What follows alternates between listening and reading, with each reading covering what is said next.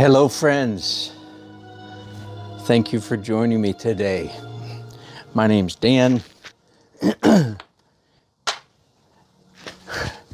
Hello. And this is Daily Art Adventure number 569, starting a large skyline painting on March 15th. A day that will live in infamy if you happen to be the proud owner of a corporation in the United States of America. This is income tax day. I learned recently, was it 40%? I can't remember, 55%, 40% of them, 45% of the people in America pay 100% of the taxes. I'm one of the taxpayers. That means, I forget, you can Google this. You know that top 1% that those of a Marxist persuasion, even they don't know it's Marx, the top 1%, that those people that we are encouraged to hate, pay 99% of the taxes in America. Oh, that works real well. Anyway, okay, I'm not going to go there. It is good to be back. Whew, I am back out in my garage, as you can see, starting a new painting. Woohoo!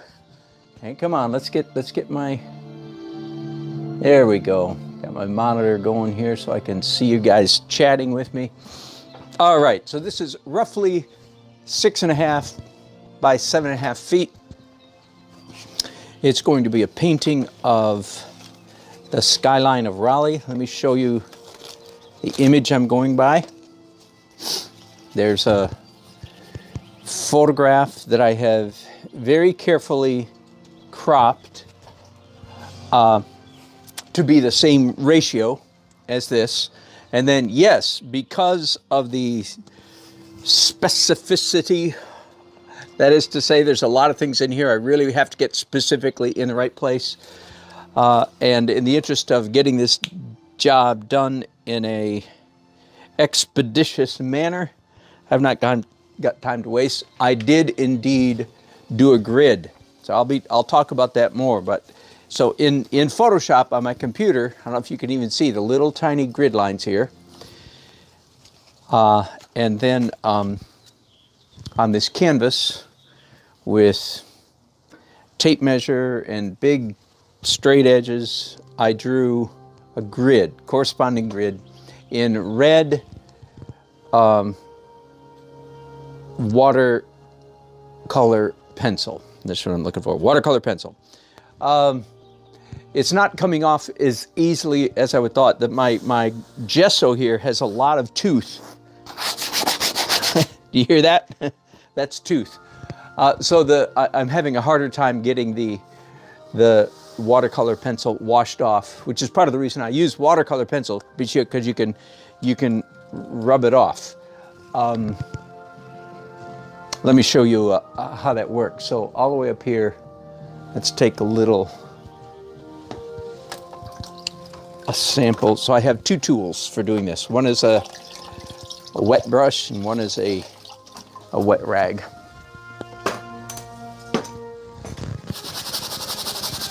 So you just rub and rub and rub and rub. And you can just keep rubbing with a brush and eventually it'll come off. But of course, as you see there, it's left quite the pink halo. So I find it beneficial to rub also with a rag, which is slightly dirty because I've been using it on all the rest of this canvas. And so it's leaving, again, a pinkish gray tint on the canvas, which is not particularly pleasant. Okay, do I want to launch into this already? I guess I do. So let me zoom back out. Do I want to launch into what, you ask? Well, do I want to get philosophical already. Not sure that I do. Hang on just a second. Let me go ahead and...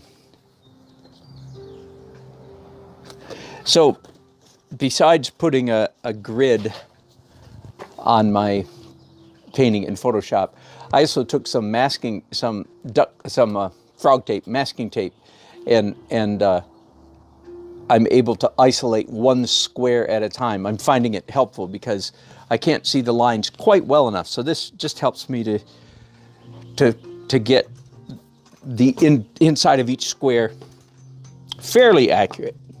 Does that make sense? All right, so let's zoom in here. Oh, by the way, that's a bicycle handlebar that you see in your way there.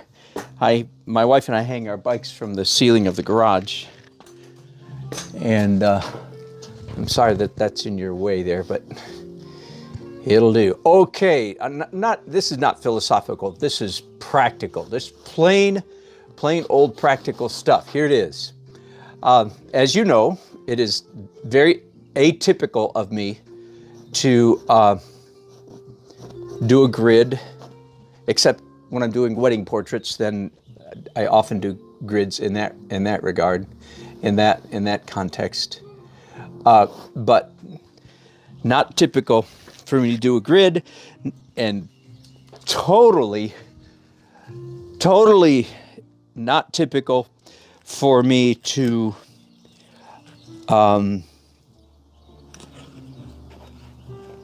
start out a painting by doing a drawing, right? Are you with me?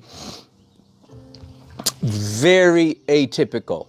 Now, in a sense, what I'm doing right now is very typical of what I call old-fashioned oil painting. And I say that partly because my dad, who was older than me, painted in the traditional, middle of the 20th century method, which is you have a little bit of vine charcoal, you start an oil painting by doing a sketch on your canvas, and then you begin to paint. And he was quite good at it. I haven't showed you some of his paintings. I need to do that one of these days. It was, of course, it was a hobby for him. It was never his profession. But that was the standard operating procedure for oil painters, perhaps for centuries. I'm not really sure, but years and years and years and years, long time. That was how you start a painting. You do a sketch first. Now, by the way, nothing wrong. Again, nothing wrong with this. It's okay. No doubt there are artists out there whose shoes I am not worthy to unlace, to use that ancient and revered expression.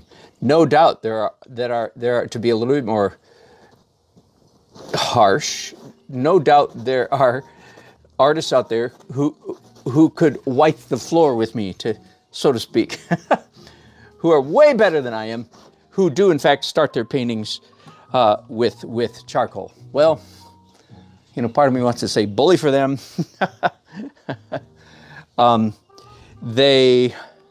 They may be good, but in many cases they would be better than they are. They would be better than themselves if they didn't. Okay, so anyway.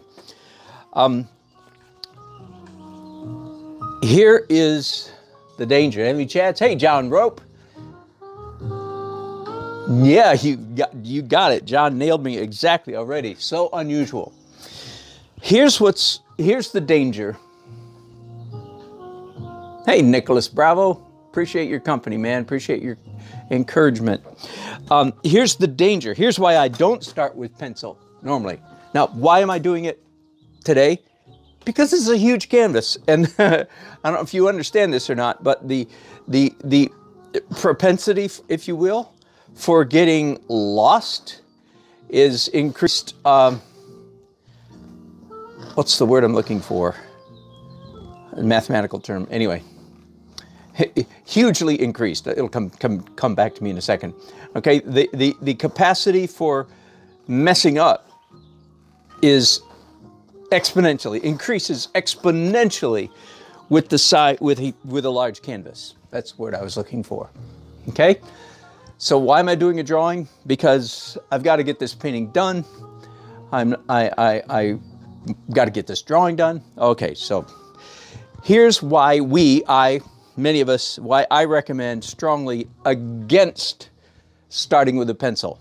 Now remember, every rule can be broken. The name of my book/video series that, by the way, took a step closer to coming out is called The Breakable Laws of Painting. If you don't think there are any laws, you've just been corrupted by some art teacher who wants to appear smart by playing semantics, okay? Usually goes along the lines of, and I know you regulars, you've heard me say this so many times, forgive me, but it usually goes along the line of this: there's no such thing as laws in painting.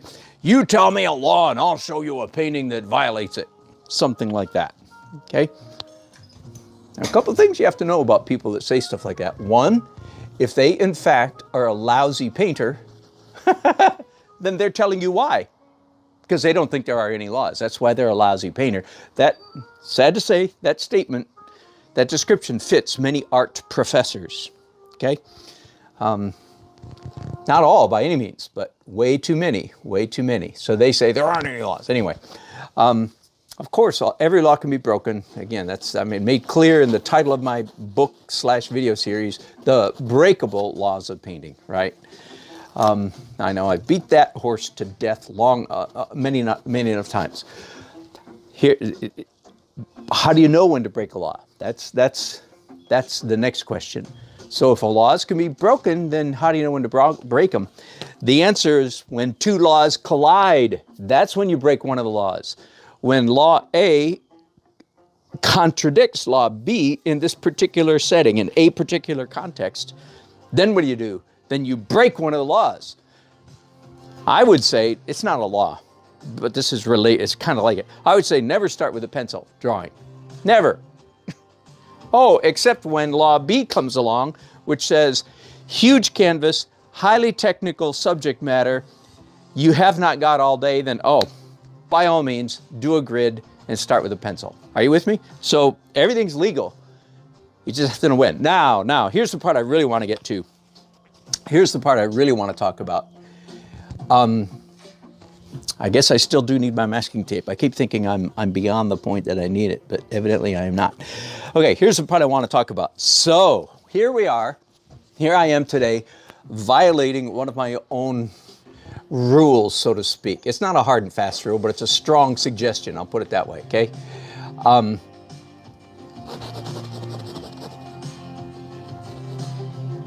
Then what is wrong with starting with a drawing? Why is that a normal rule?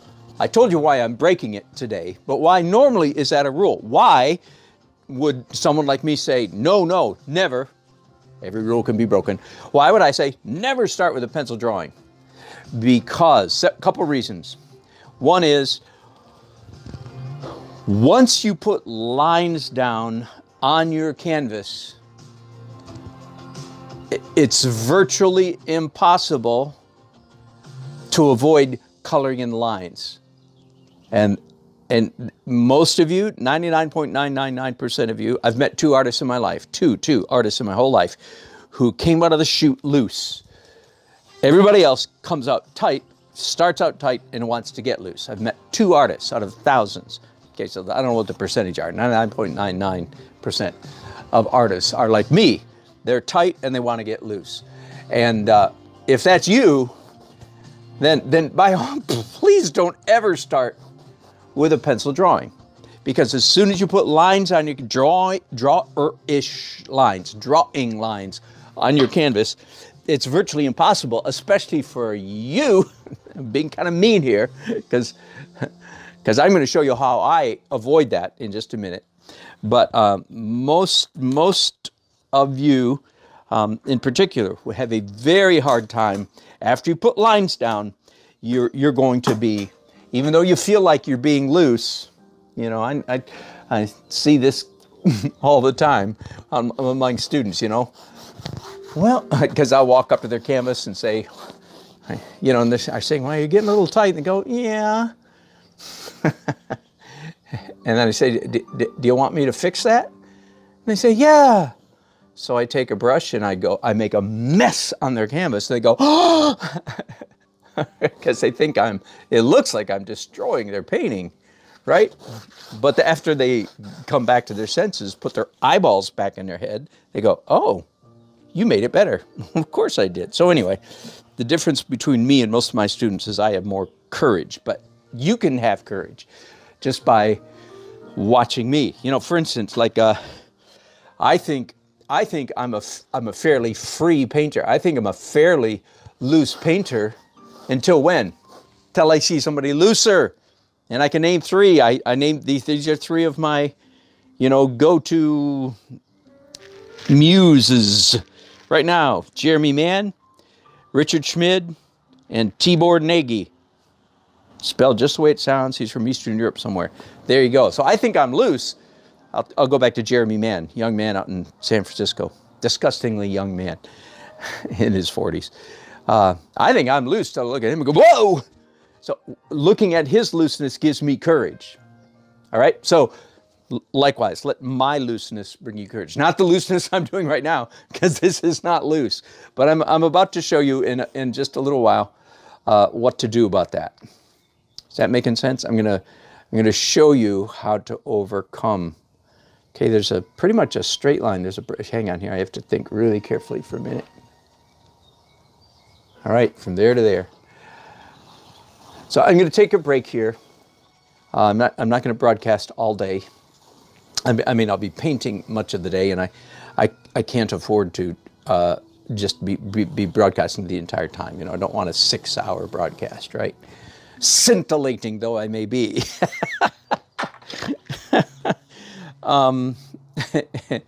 Scintillating though I may be, I can't afford to bore you guys absolutely to tears.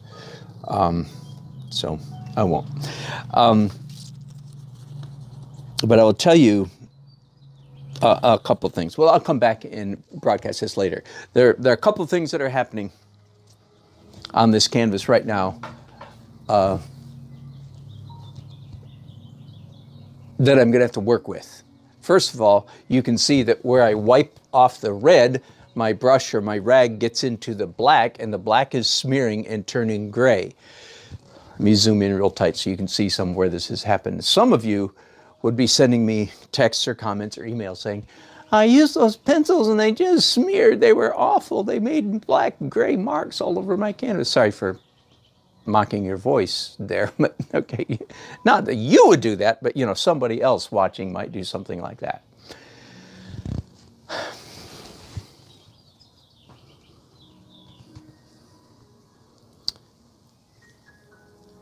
I'm deciding which way to go and how deep to get into this.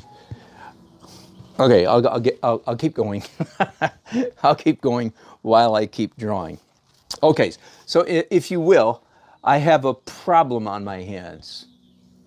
I have a problem on my hands. I have what most would consider ugly gray smudges appearing across my canvas. Now, I'll go ahead and tell you that even the gray smudges aren't pure accident. Once I saw that the gray smudging was happening, did you catch it? Once I saw that it was happening, I began to play with it. I began to move it. I began to make, the essence of good painting is making interesting marks at every single layer of the painting process. In fact, quick detour, I'll get back to the gray smudges in a minute, but quick detour. So here I am drawing, drawing with a pencil, and you see how I'm holding it. You tell me, class, what is the essence of good drawing? What's the essence of good drawing? Exactly, same as good painting. Making interesting is the word I'm saying. Making interesting marks. That is the essence of good painting, is making interesting marks. So even with this pencil, that's huge, by the way. So here I am drawing, which is boo for drawing, right? Boo for drawing first on your canvas.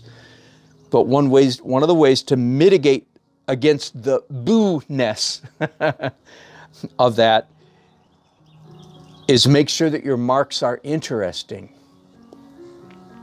which is not unrelated to the way I'm holding my pencil. Oh boy, I have so many detours in me. Okay, I'm going to take another detour, and then I'm going to come back to the gray smudges.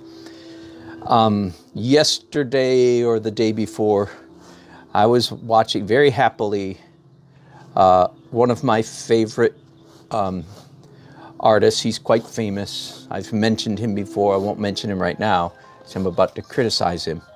I was watching, and my wife was watching over my shoulder. And I said, do you see how he's holding his pencil? I have listeners periodically, because as you know, I advocate against this. And I advocate holding, this one's so short, I advocate holding a pencil side saddle, unless you're doing the detail stuff, okay? And here was this, we were watching this video, enjoying it, benefiting very much from watching this very famous and very excellent artist working. And he was not holding his pencil in the Dan Nelson approved, prescribed manner. You with me? And so I could hear people coming back through my comments and through my chat saying, you know, well, you don't have to. I had an art teacher one time who didn't ever hold his pencil that way, and he was a fantastic drawer. Not being defensive, but again, I'm passionate to make the whole world better artists. So here's my answer to that. This person who is uber famous, rich, probably, very talented. When he's drawing, he holds his pencil this way. What is happening is most people don't have the visual acuity, discernment, to look at his drawing and say, what I would say, forgive me that, I know it sounds like I'm claiming to have that. Well, I do. Most people don't have the visual acuity to look at his drawing and say, you know what, this guy is a fantastic painter. And it's okay, because it was just an underdrawing. He covered it all up with paint. But his drawings, per se, are not that good. And that's true. So this friend, who, he doesn't know me, but this guy who I like online, who's a master, famous, excellent artist, holding pencil the wrong way, he himself would be better than he is if he would abandon this script and go to this script. Now, I will say that he was doing a drawing this big, so that kind of will cut him some slack. That's so small, you almost have to. But anyway, so yeah, make interesting marks, hold your pencil the right way. Many people, many of my students, they hear that and then they say, then they try it for 7 minutes and they go, it's too uncomfortable. They do it with that tone of voice too, I promise. and they give up because they think, oh, I tried it once for 5 minutes and it didn't feel comfortable, so I quit. That, my friends, is stupid and makes me laugh. No, of course it's uncomfortable because you've never done it that way in your life. Everything you've never done before is uncomfortable until you get used to doing it, right? All right, so bad to start a painting with a drawing. Therefore, one of the things you make sure is that your drawing is nice lines. These are pleasant marks. They are not unpleasant marks. That's huge. Okay, now let's go back to the ugly gray mess that began to appear on my canvas as I started wiping off the red lines. In the course of wiping off the red lines, I found myself picking up, besides the red not coming off very easily, besides that, in addition to that, my brushes and rags were picking up ugly gray smudges. Okay, again, that's what this stuff up here is what I'm talking about. Okay. Once I saw that happening, I began to play with it and make sure that I kind of spread, like this stroke right here isn't intentional, and this one, an intentional smear right through the gray, smearing on purpose. Okay, here's what I really want to talk about today, and maybe I'll talk about it throughout much of the day, to tell you the truth. Okay, so this painting's only 6.5 feet tall, so it's nice. I can raise it up, which is a nice luxury to have. Here's what I really want to talk about today.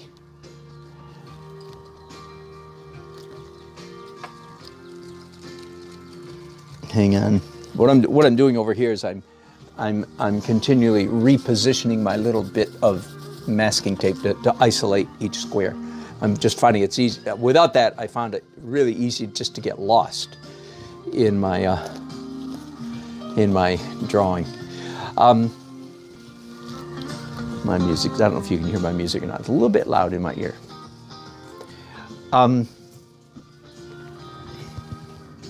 Gray smudges.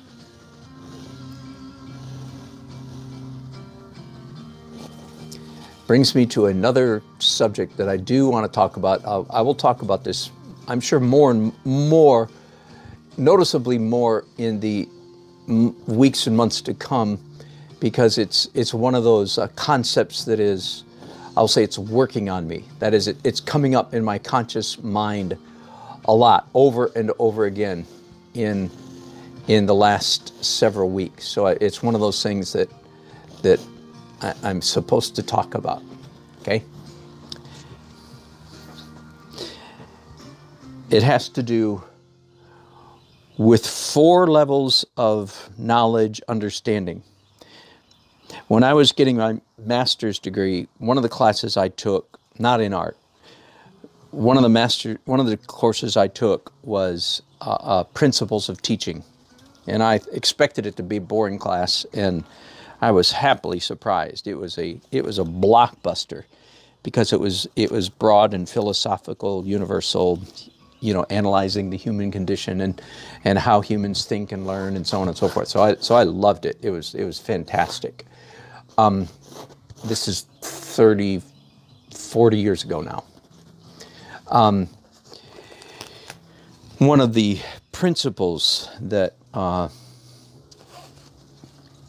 we learned in that class, in fact, like week number 1, Introduction to Teaching, one of the things that we were taught, I believe rightly so, is that there are 4 levels or categories of learning and 4 categories of teaching. That is, if you want to be a teacher, you have to have a clear teaching objective. That kind of language is real common still to people who are teachers, pedagogists of all kinds. You have teaching objective, right? And there are 4 levels of learning or 4 levels of teaching. Either one of those expressions will work. 4 levels of learning, 4 levels of teaching. And they are, I'm going to give you the 4, because this relates very much to art and the way people learn art. The 4 levels are knowledge, skill, understanding, and wisdom.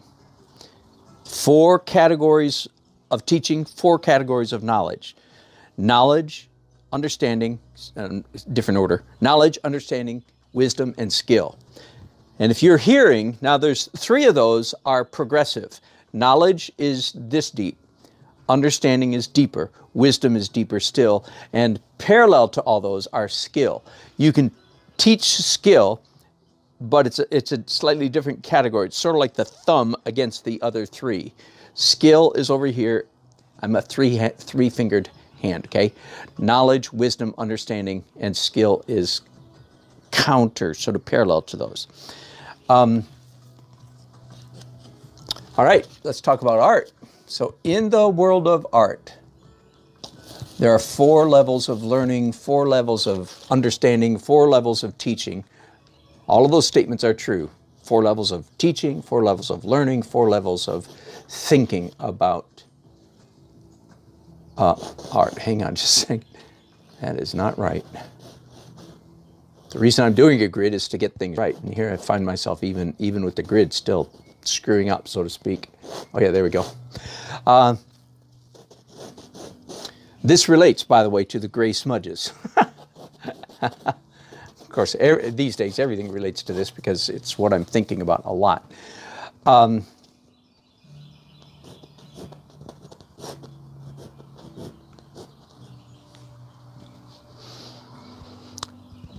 Knowledge is important. Without knowledge, you're without knowledge, ignorant. E, ig, without gnosis, Greek. Without knowledge, you're ignorant. No, nothing wrong with being ignorant, by the way. I hope you understand that. There's most of the subjects in the world I am ignorant about, and I'm quite comfortable with that. I only need to be non-ignorant, gnosis. I only need to be knowledgeable about some areas of life. Knowledge is the shallowest level. You have to have knowledge. Now, if I may, I'm going to correlate that level of understanding in art. I'm going to correlate when students begin, when I began. I was just, I've been an artist since I was 5, professional artist since I was 17. But I only started oil painting about 20 years ago. So 20 years ago, I was ignorant. I was without knowledge about oil painting. There's all kinds of things I did wrong because I didn't have knowledge. So level number 1 is you have to get some knowledge. And most of my students are operating at the in their art are operating at the knowledge level. Nothing wrong with that.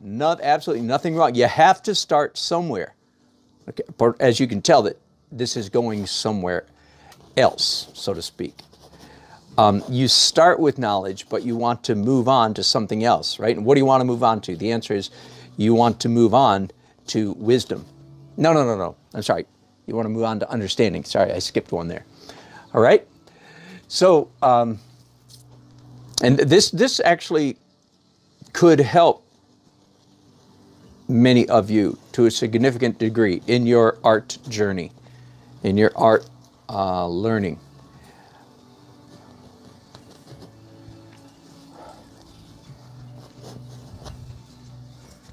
You start with knowledge, but you need to move on to understanding. I'm going to give you a description of a typical art student, someone who's fairly early in their art journey.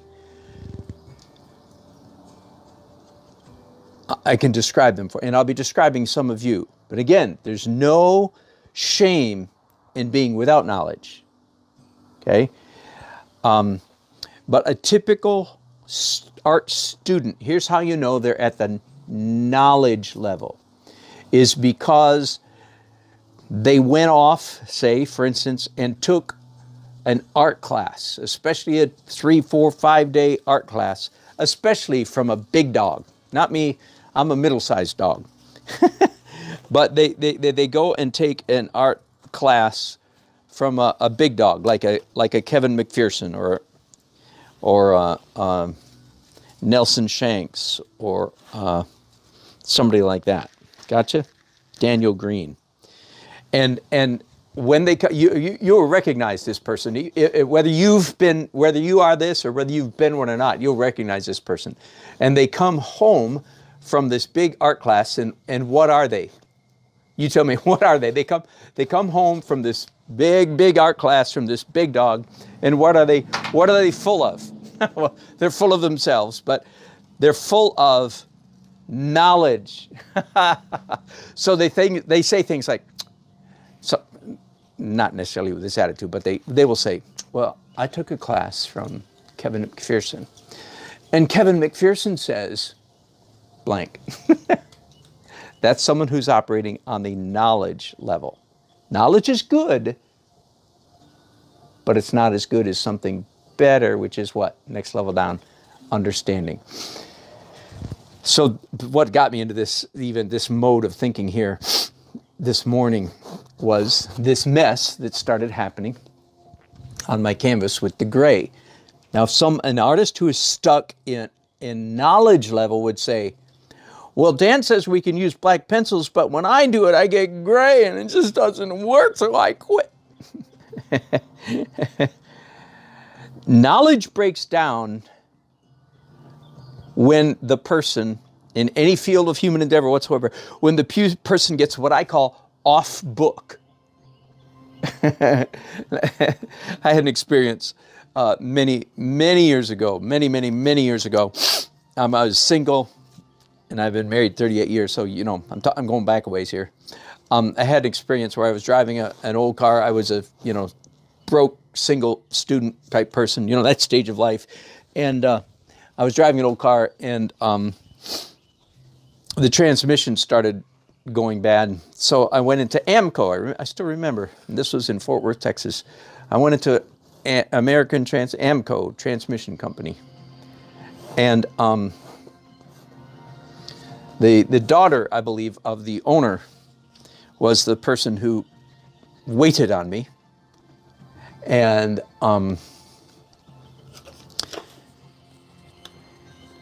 she said, "Well, you need a new transmission." And I, being ignorant of such matters, said, "Well,"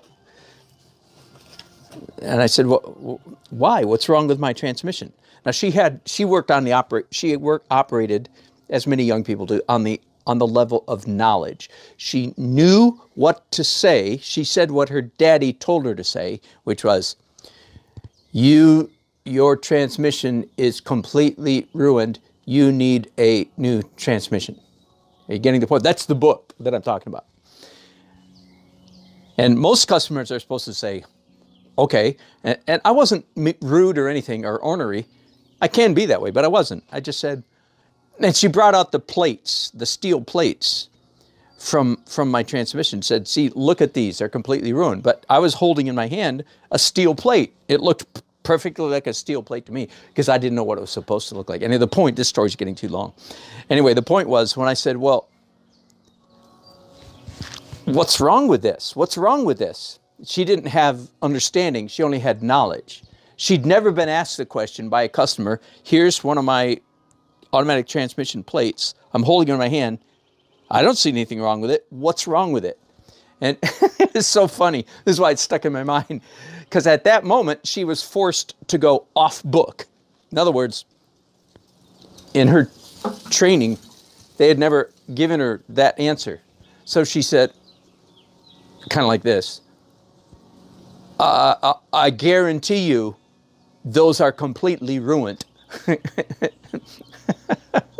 And that phrase, I guarantee you those are completely ruined.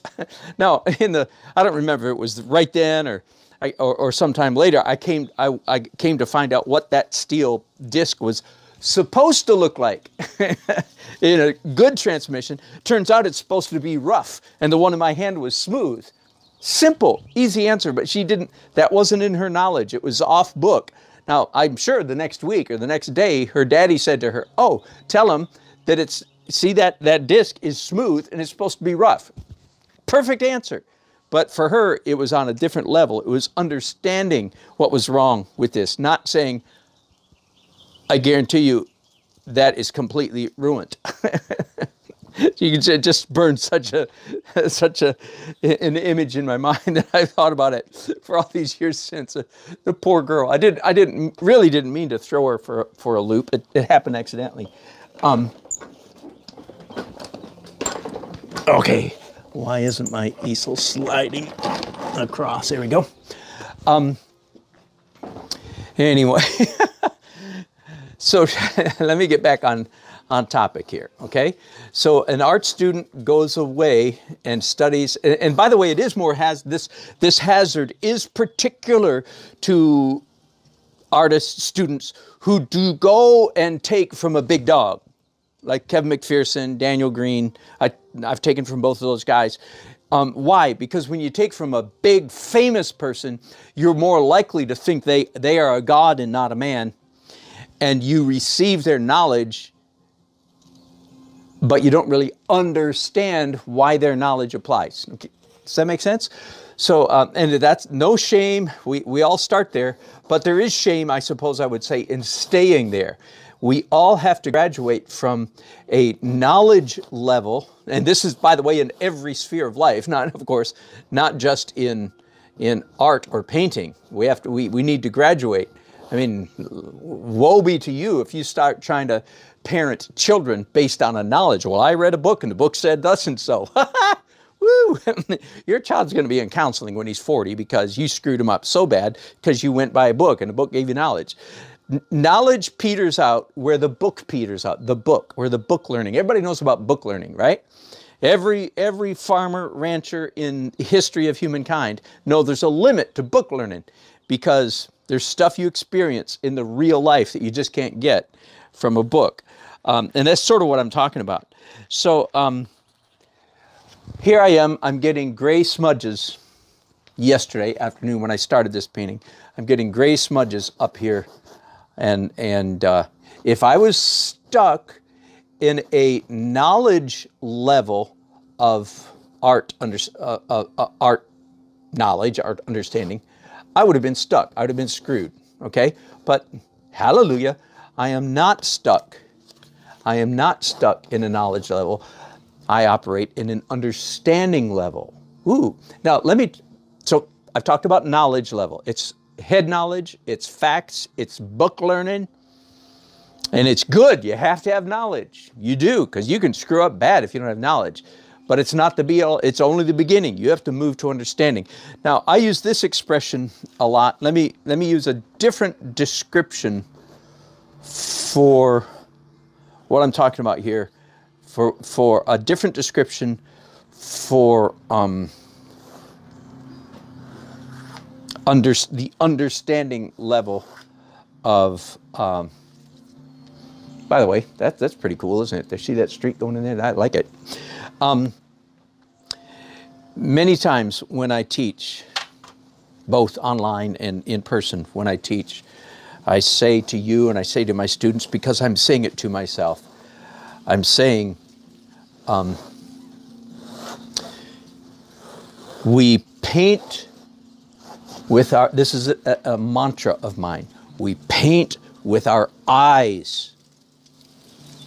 What I'm saying there is we paint at an understanding level, not simply at a knowledge level.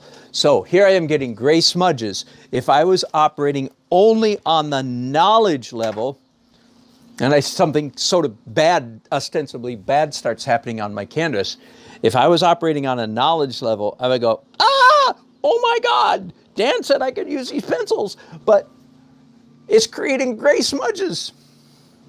Must be something wrong with my knowledge. Either he's wrong, or I'm using the wrong kind of pencil, I'm using it the wrong way. Knowledge, knowledge, knowledge, knowledge. Or understanding, we always paint with our eyeballs, always. You never paint by rule, you paint by eye. The rules have grown up after the fact. The rules of painting are post priori. They're not a priori. That is to say, a bunch of philosophers didn't sit around in Greece 2,000 years ago, as an example, and come up with the rules of painting and say, well, there's 7 elements of design: line, shape, value, text, line, shape, color, value, texture, blah, blah, blah, blah, blah. They did not. No. People started doing art, and then they would sit around and analyze, why do we like to look at this? And well, we're not sure why we like it, but look, it has interesting line, shape, value, design, texture, color. Okay.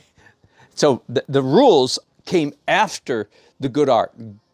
Good art does not come from rules. Good art happens. The rules come from good art. That's a good way to put it. Post priori. The rules are after the fact. The fact is, beautiful artwork happens.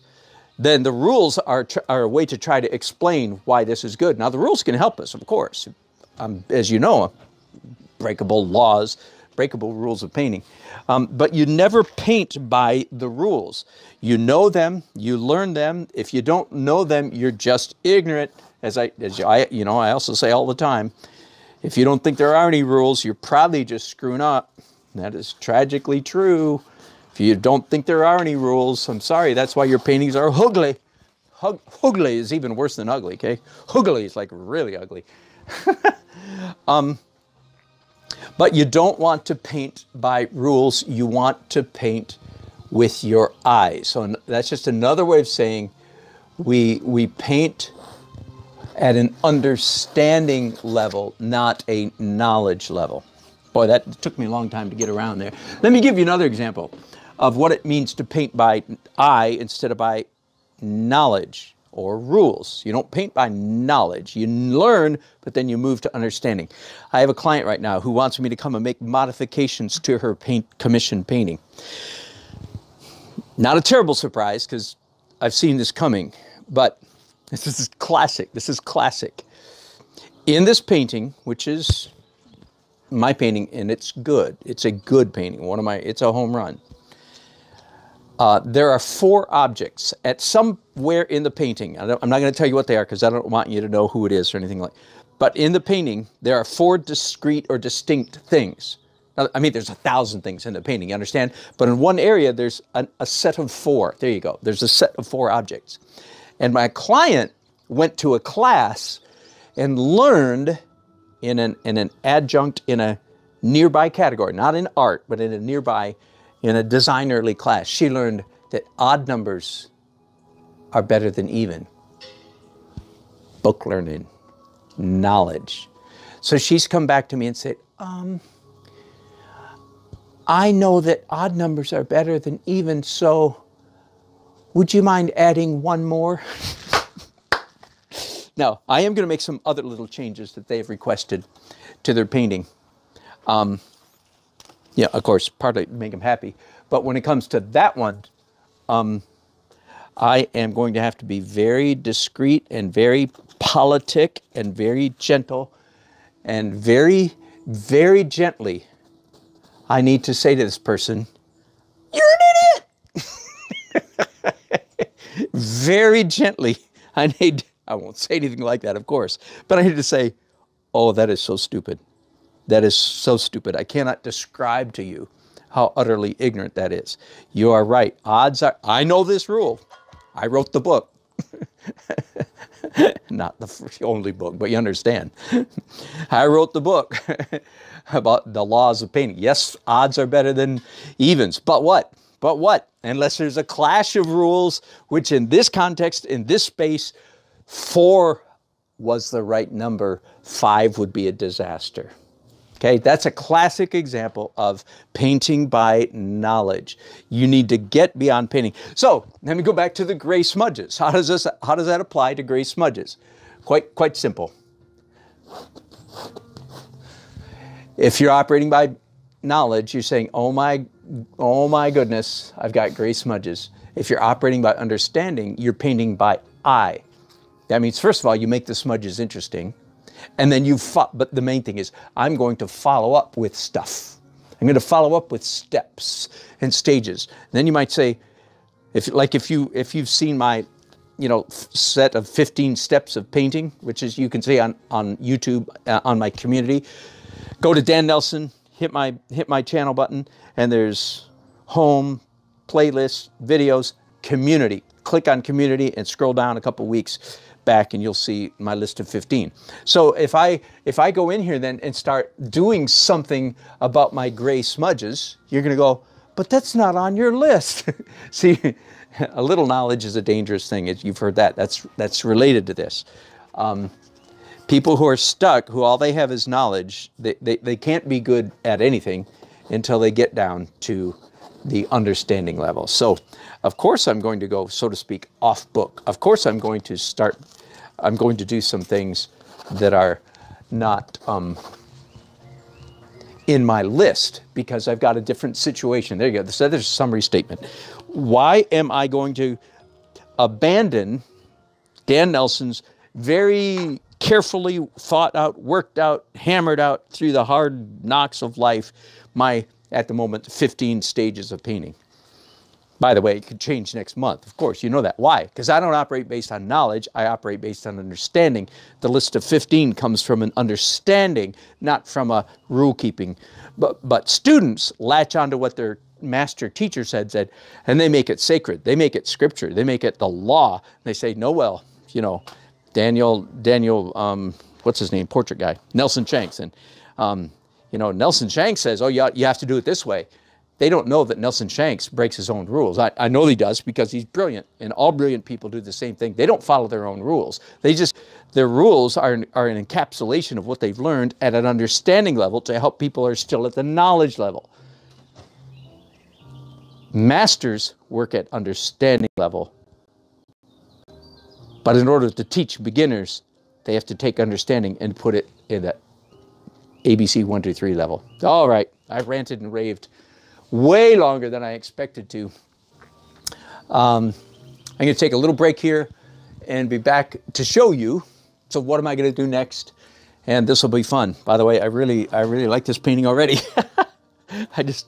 I like the way it feels. I've done this scene, this landscape, this skyline of Raleigh probably a dozen times, but never at this size.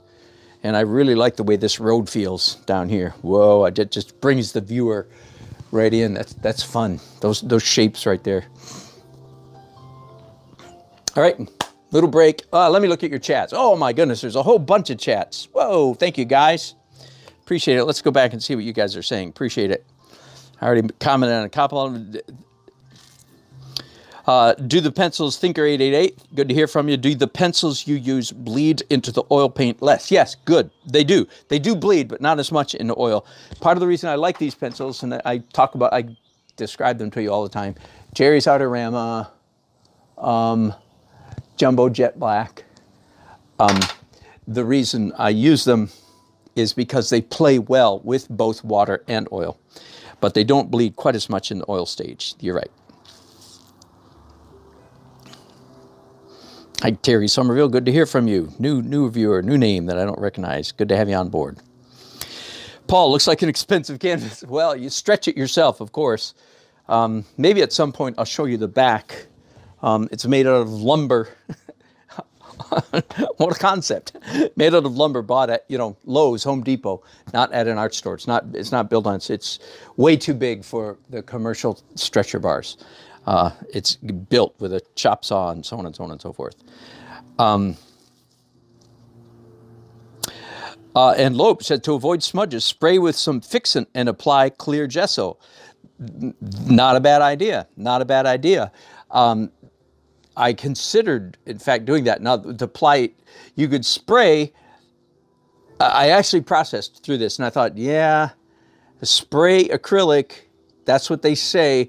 But when they have to put a propellant in the spray, and the propellant mixes with the paint, so you're not getting pure acrylic. Like a spray acrylic, is not the same as brush on acrylic. There's chemicals in the spray that made me nervous about coming back and doing oil on top of that. Does that make sense? It might work, but I didn't want to risk it. And then I thought, well, I'll just brush on transparent, but the brushing on would also cause it to smear. Maybe not as much, but good thinking. You experiment. Let me know how it goes. And you have to come back to me in 50 years to let me know if it worked, of course, because.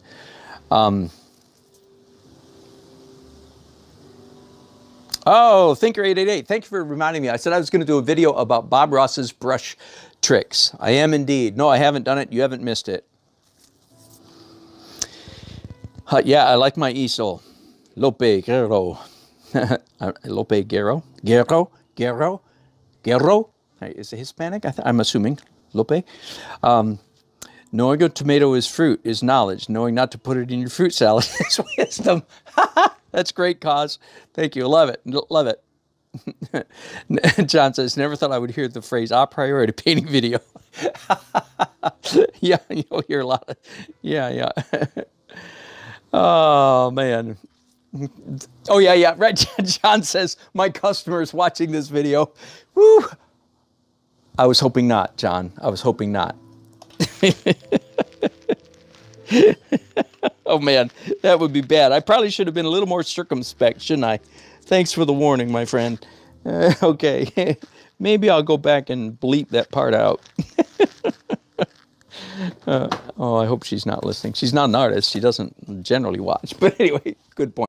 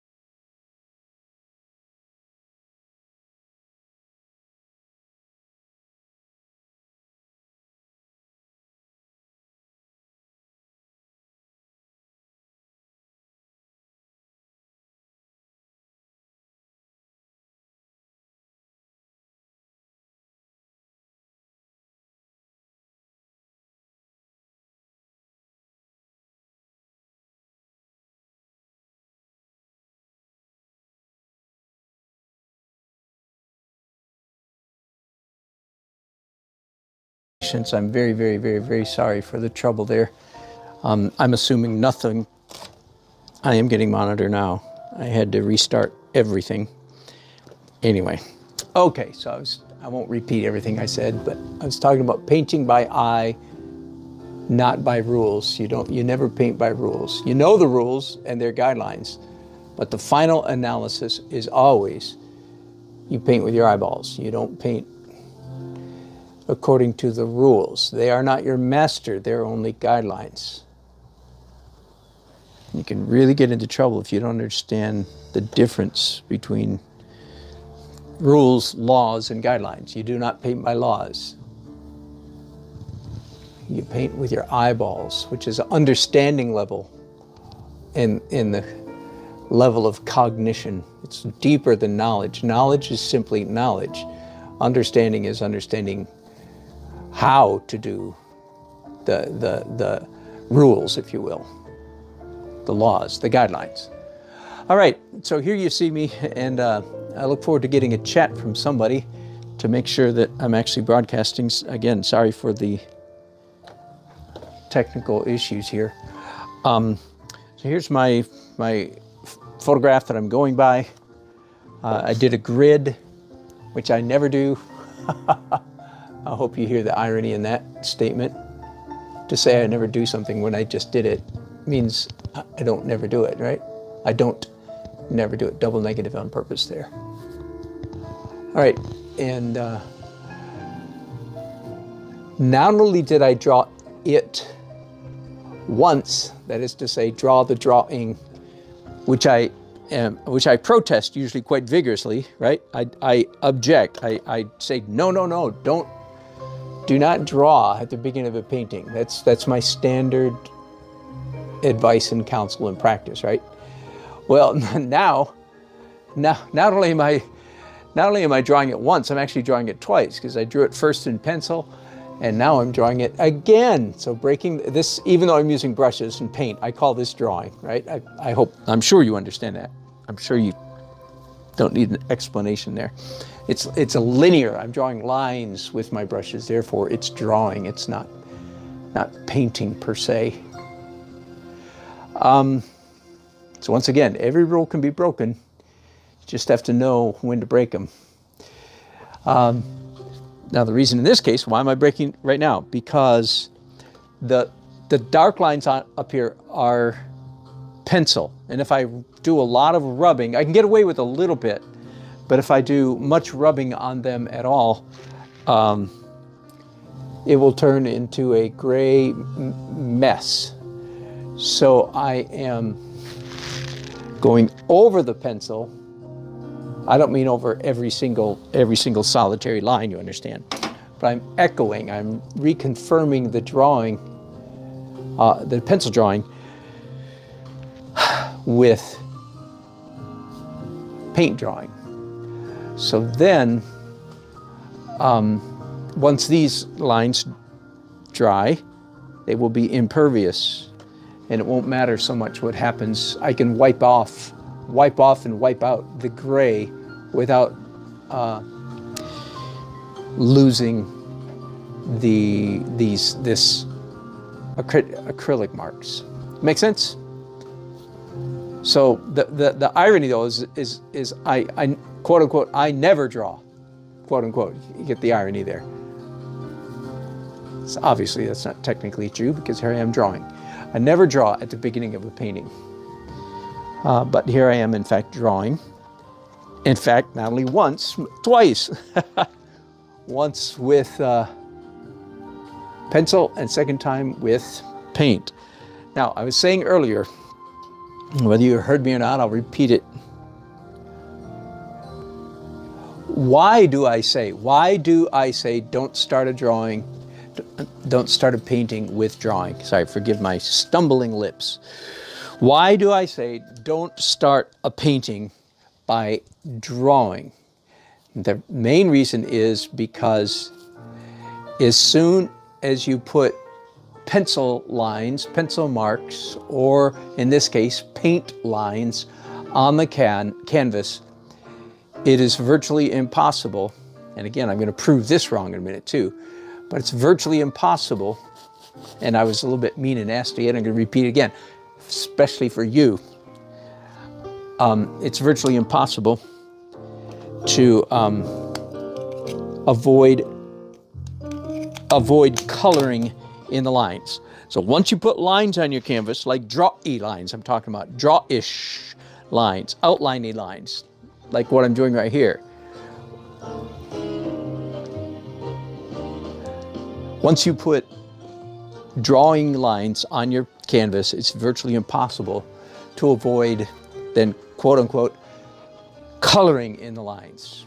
And coloring in the lines is where the death is, if I may be a little over-dramatic there. That's what kills the painting.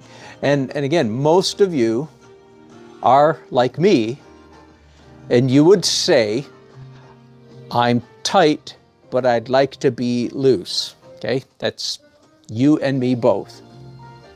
Now, forgive me for sounding, I don't know what the word, a little bit arrogant, but it's quite simple.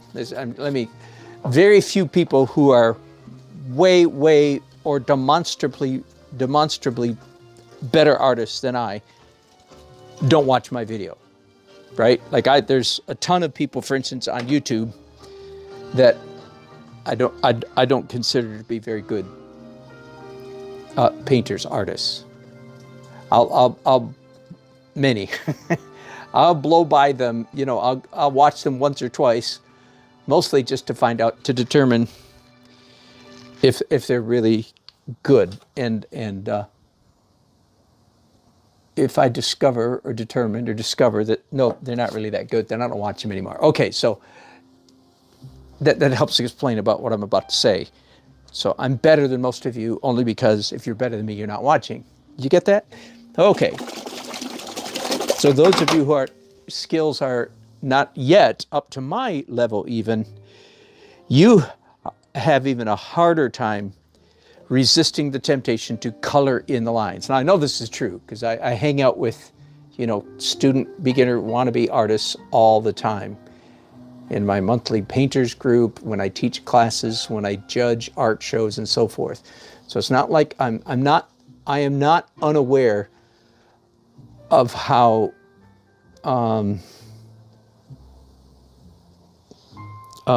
painters paint. struggling artists. I'm not unaware of in what arena they struggle. Okay, so that I have quite a strong concept of. I know what you're messing with. I know what you're struggling with. Whoops, this line is wrong. There we go.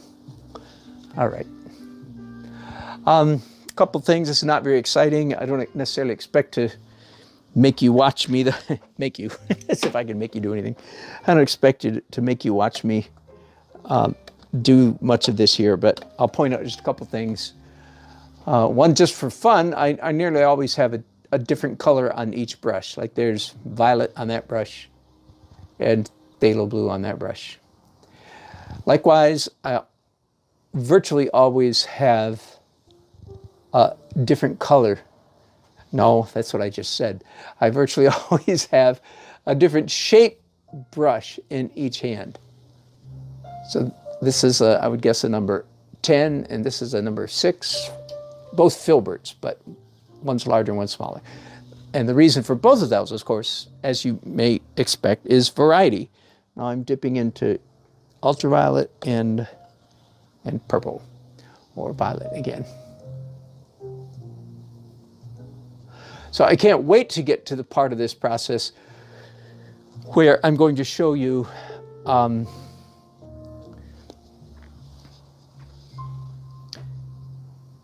how I'm going to overcome the temptation to color in the lines. Now, those of you who are my regular watchers, this will be no surprise to you whatsoever. Not the least surprise. As soon as these lines that I'm drawing right now are dry, then at that point I will have a firm and solid grip on the drawing of this painting. Does that make sense? It will be all downhill from there.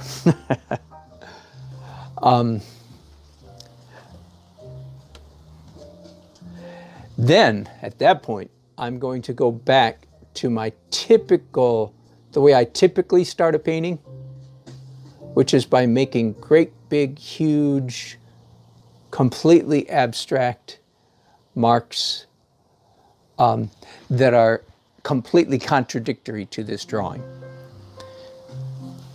And even after that, the early stages of actually doing the painting, I'll be doing large glazes, like with a 6-inch wide brush, or, you know, with rags.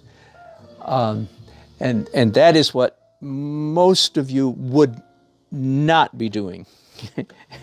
If I left you, as usually, if I've left you to your own devices.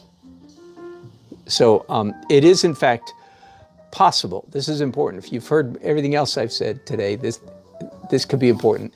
It is in fact possible to start a painting with a drawing and not fall into the trap of coloring in the lines.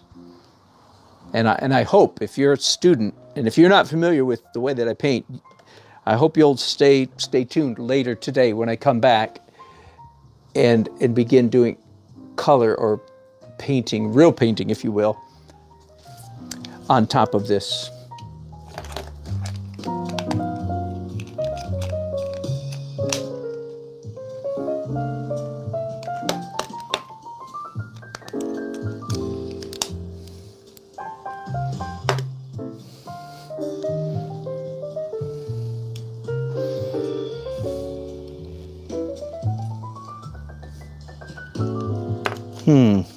Pardon me, I have a problem here. Batteries that are running down when they shouldn't be. Anyway, I do hope that especially if you're not a regular, because you can't imagine what I'm going to do. I've just told you what I'm going to do. I'm going to do huge, abstract, completely abstract marks on top of this drawing in opposite colors and opposite shapes. And I mean that quite seriously. And then even after that, as I begin, let's say this building right here is mostly pale yellow tan. If I wanted to paint that building, for instance, and I had a brush, a 6-inch brush full of a tan-ish color, which in this case would be transparent orange and yellow. Some of you are thinking, oh, I get it. He's going to color outside the lines, and by that you're thinking like this far outside the lines, perhaps, right? That to you that would be radical, if you went that far outside the lines. And I want you to see, no. I'm talking about it will extend possibly, not in a complete circle, but some of the bits of the color will extend a foot outside those lines. Now, I can't do that with every single shape, of course. It would be complete chaos. But in many, many cases, as I'm, quote unquote, coloring this drawing, which is clearly, ostensibly, what I have right now is a drawing, but I'm going to color it, and I've just said I'm going to color outside the lines. It can be done, but if you are not familiar with how I paint, now you old timers, you know exactly what I mean, and you're saying, yeah, he really does. You just watch, he really does. Okay, but if there's anybody watching me for the first time, watch me later. Not right now, because I have work to do. The job at hand right now for me is to draw, just plain old-fashioned draw. And this is not my favorite at all, my favorite way to start a painting. No, I really like starting with complete mess. That would be, if you will, that would be my rule. My standard operating procedure is start out by painting a mess. But what happens when rules crash into other rules? You have to decide which one gets priority. And in this case, because it's a 6.5 by 7.5 foot canvas, I know from experience that it's very easy for the drawing to get off. I mean, it just takes a lot of time. I mean, I would get it eventually, but I would, in my opinion, I'd be wasting a lot of time correcting. And so I've done a grid here.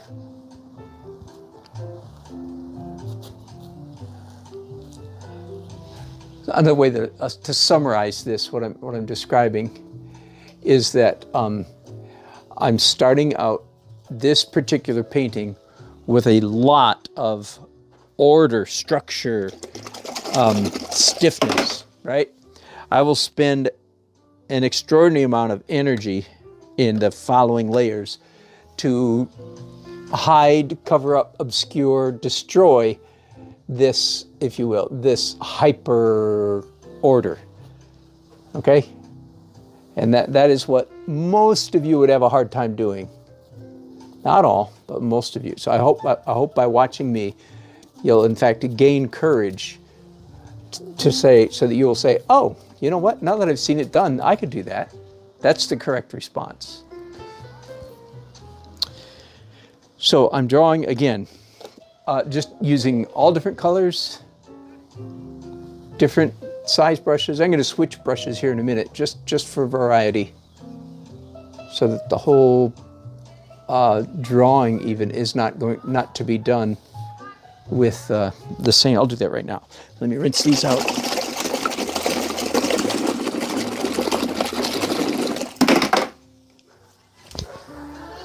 Let's go to a couple different sizes.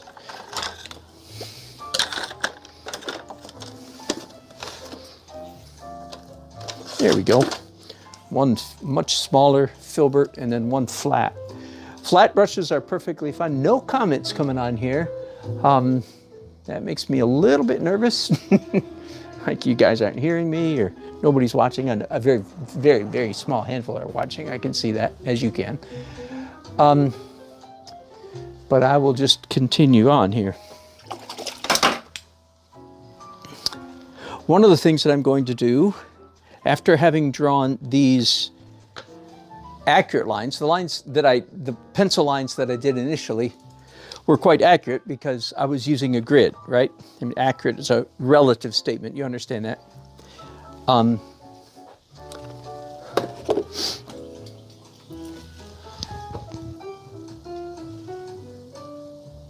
I'm going to be intentional about drawing erroneous marks, bad drawing marks on top of this good drawing. But they'll be, in a sense, they'll be fake.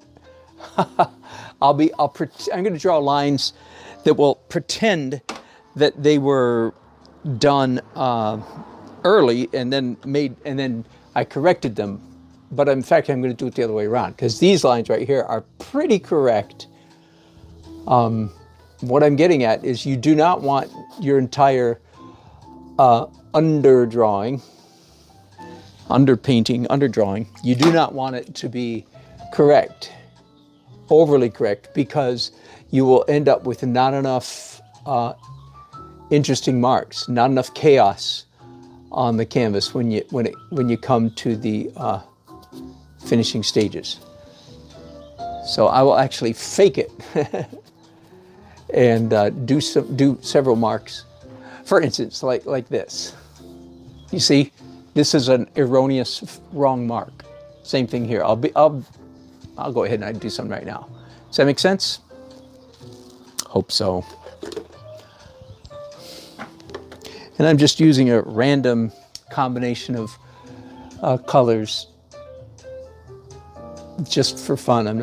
I'm not being terribly analytical, except that I'm not being realistic. Okay, I don't want to be accurate, if you will, in these colors. I don't want them to reflect the color that should be there. Whew. For any of you newcomers, anybody who's stumbled on me, welcome. Good to have you on board. If you like what I do, give me a thumbs up and subscribe, hit the bell. I broadcast an average of 5 days a week, so this week is an exception. I didn't broadcast all day until today. That's really crazy. Well, my wife got away. Monday and Tuesday we were gone all day, so that took care. And then Wednesday and Thursday I was doing other stuff. By the way, one of the things I did yesterday is I photographed my last large painting. And if you were one of my regulars and you watched me paint the intersection in Flagstaff, a good copy of that painting is now posted on my YouTube community page. So you can go and look at that finished painting and get a better view of it than you could from the video that you were watching. Let's switch over here to some blue colors, just for fun.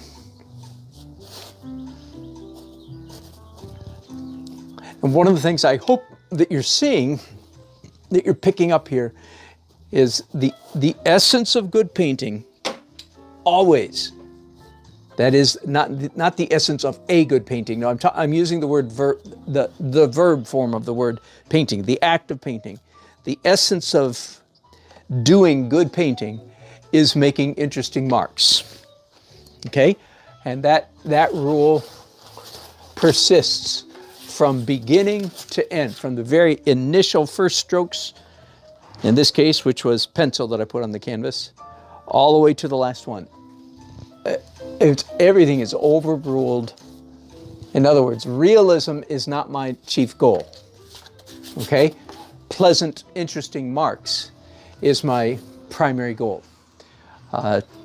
In light of that, that's why I call my painting style, did not make this up myself, got it from David LaFell, one of the big dogs, one of the famous artists here in America. He calls his stuff, and I call my stuff, abstract realism. It is clearly realism. Clearly, that's the easy part. That's the obvious to the uninitiate. That is the obvious. I'm clearly doing representational painting. But it should be also clear to the thoughtful observer that realism is not my primary focus. Correct. The interestingness of, can I make up that word again? The interesting nature of the marks, the colors, the composition, the edges, the texture, all those things are paramount over realism. Clearly it's realism, but realism is the secondary concern. The primary concern is, in this case, interesting marks and interesting colors. The composition of this, by the way, the composition of this painting was all worked out on Photoshop yesterday on my computer. Now, I've done this scene a dozen times probably over the years, never this large. But so the thoughts of composition, compositional issues. Now, of course, as you and I know, I expect my painting to be considerably more interesting than this photograph. But as far as placement, where's the horizon, all that kind of stuff, that was all worked out in Photoshop. So again, a little bit of an unusual approach in the case of this painting.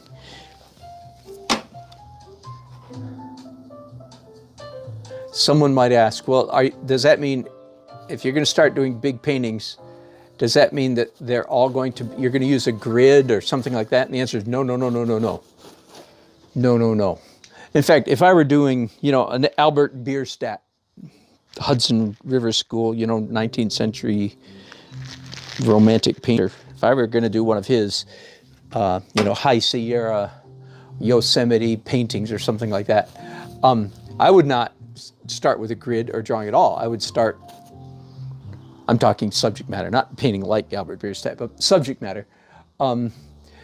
I would begin my painting in my traditional way without. Why?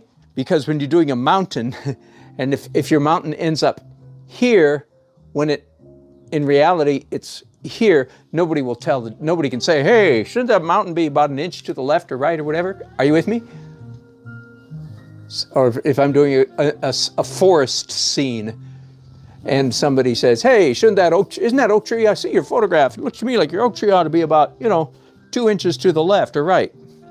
Nobody's going to do that because that's nature. This subject matter, however, this skyline of the city, yeah, if I get a building 3 inches or 1.5 inches left or right, in this case, that makes a big difference. Do you see? What about figurative stuff? Oh, so glad you asked. And I have no idea. I'd like to find out. How would I do if I was doing a large figurative painting? Would I work it out small and then do a grid? I'm thinking probably no. I think I would do a figurative painting, kind of like the way I talked about the mountain painting. I would probably paint out of my reference file, my understanding of the figure. I'd be looking at a photograph or at a figure, of course, as well. But to get things right, I'd probably fall back mostly on. So I don't think I would do a grid. I know some people would, even good people, good artists, but I don't think that's what I would do.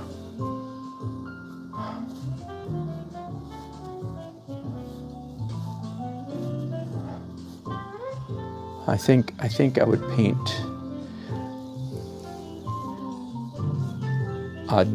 without this kind of cheating, if you will.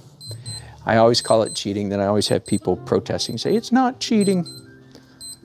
And in fact, all cheating is legal.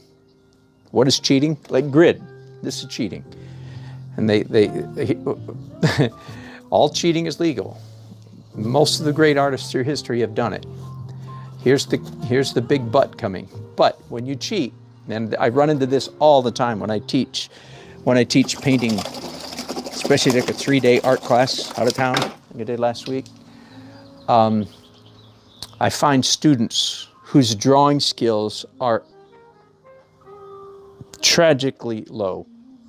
Truly, I mean, breaks my heart. And they've been taking painting lessons for decades sometimes, and they can't draw their way out of a paper sack, so to speak. The reason they can't is because their teachers, their previous teachers, have given them permission to cheat all the time. Project, trace, grid, whatever. Now, all those strategies, all those tricks are legal. You understand? I hope you're catching what I'm saying. Yeah, you can do that. It's absolutely. The final product is what we're after. But what you need to understand that is, if you do, quote unquote, cheat, your skills are deteriorating. Okay? And I don't know about you, but the thought of my skills going downhill puts the fear of God in me. Terrifies me. It's like, no! And as a decades-long illustrator, freelance illustrator, in fact, who cheated all the time, that's what illustrators do. When I discovered that my drawing skills, I don't remember, it wasn't this moment, but like at age 40, my drawing skills were worse than they were at age 20, say for instance. That isn't literally true, but that's what I mean. That just absolutely terrified me. So, especially for the last 20 years, I've been very intentional about using cheating minimal and what's the opposite? What's the antidote to when you, because sometimes you have to cheat. Like this. This is a good time to cheat. What is the antidote? The antidote is get your butt in gear and do some hard work of sketching, sketchbook, drawing. That's what cures the shrinky brain, the shrinky brain of cheating. How do you get over it? So you're not doomed or damned, or you're not. It's not the end of the road if you have to cheat. No. It's just not the end of the road. Why? Because you're gonna take the next day, the next week, the next month, or whatever, to practice.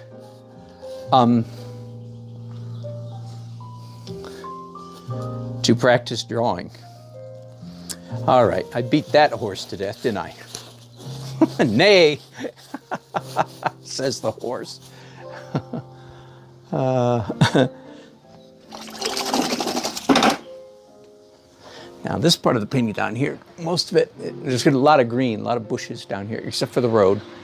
So I want to make sure I don't do the bushes, outline them in a blue color. So I've got orange and red on my brushes to do these trees. There's a signpost right there, and here's a guardrail. Here's the edge of the road. Here's the other edge of the road. Roads have lots of edges, by the way. I don't know if you know this or not. And there's a car. There's another sign. And there's bushes. I know this is not terribly exciting for you guys. Hey, while I finish up, somebody will be watching this.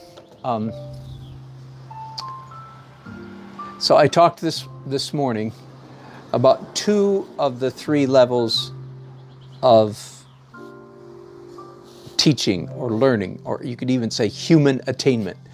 2 of the levels are level number 1, the lowest level, is knowledge. Knowledge is extremely important.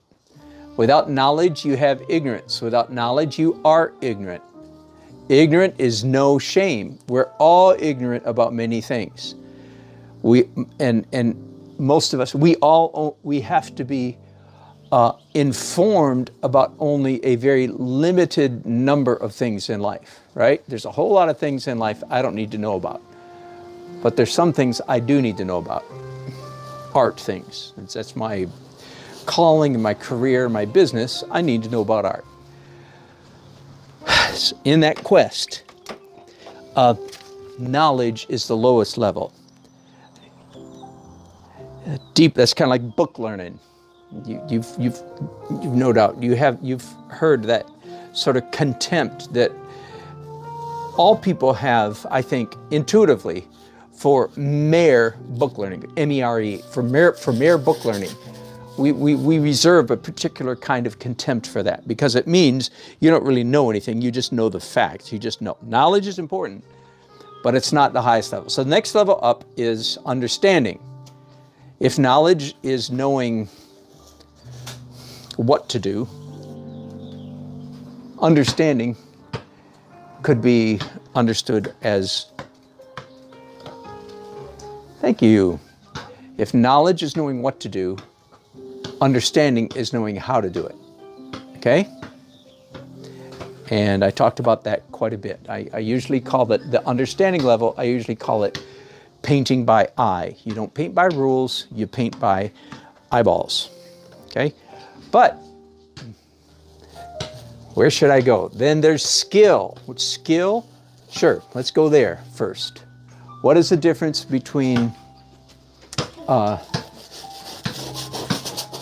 understanding and knowledge and skill? Very simple and very important. Understanding and knowledge are in your head. Skill is in your hands, in this case, or in your body. If you're an athlete, what you need is extraordinary degrees of skill. If you're a calligrapher, you need skill. You need knowledge too, but knowledge won't get you anywhere as a calligrapher. What you need is extraordinary skill in your fingers themselves, in your hands themselves. Does that make sense? How do you get skill? You don't get it from a book. Skill has to do with muscles, sinews, bones, tendons, and how they all move. A skilled dancer means they move. A skilled athlete means they move. A skilled calligrapher means they move. And in recent months, I've talked about this no little bit because I've come to realize that I used to really look down. I used to hate it when people referred to my artwork and say, oh, you have such skill in your hands, because that is completely wrong. Understand, that is wrong. 90% of what I do is because of what's in my brain, not what's in my fingers and hands.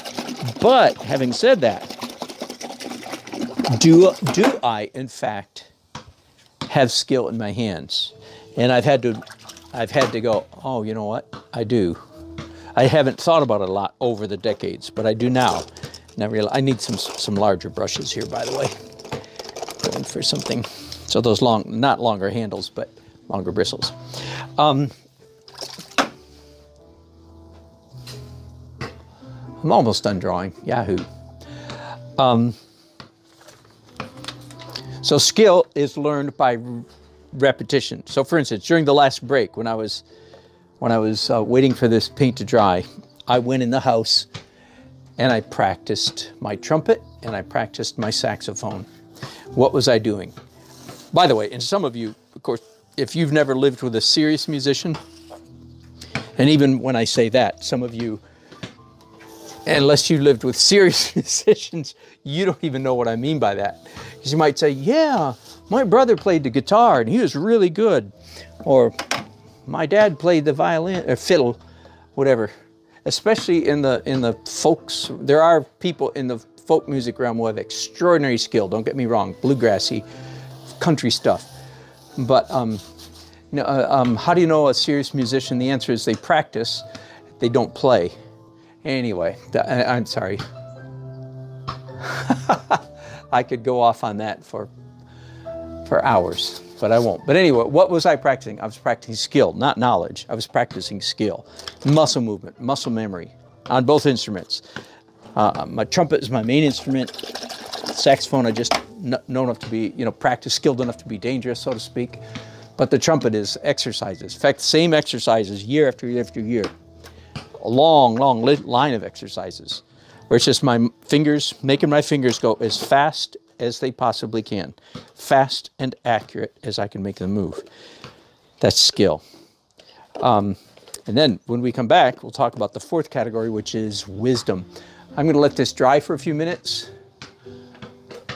And then the fun will start. Yahoo! Thank you. Let's see. Any comments at all? Hey, there's some good comments. Good. Thank you so much, you guys. Let me take a look at them. I missed them until now, so let's look. Hot dog. Rick Charlotte says a hot dog. I was wondering about your next view. Thank you, Rick. Good to have you on board. Oh, and then, no, that was early. And then Benji Perez says, Dan, I've been using varnishes lately, but as clear layers and using mixed media on top and repeating this. Some point I'll try more glazing. Love your channel and art. Benji, are you by any chance doing what Maxfield Parrish? Look up Maxfield Parrish. He was my favorite for many, many, many years. He used varnish in between. Now, this was back in the early 20th century. So technology may have changed, but his paintings are not doing well at all. They're peeling and falling off. Tragic, because they're fantastic paintings. Be sure to check him out. Check out Maxfield Parrish. Do some research. Do Google his technique and Google how his paintings are doing, just to make sure that I don't know if you're doing varnishes in between layers, but Maxfield Parrish did that, and his paintings are gorgeous, but they're falling off. So take a look at that, just for what it's worth. And Benji, my favorite lesson from you, all painting is abstract. Good, thanks, Benji. Yeah, and Vincent, your name is different. I see that. Yes, totally weird way for me to start. Totally, and I've been talking about why I'm doing it here today. I might come back to that later, maybe not. Anyway, little break here. Little break here while this dries, and then when I come back, I'm gonna revert to my old ways. Now that the drawing is down, essentially the drawing is done.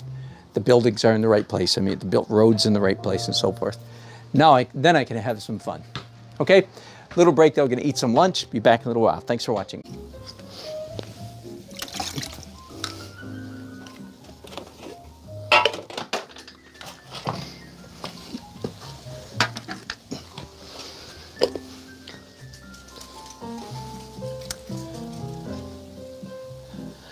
All right, welcome back. That was a long break, wasn't it? Where are you?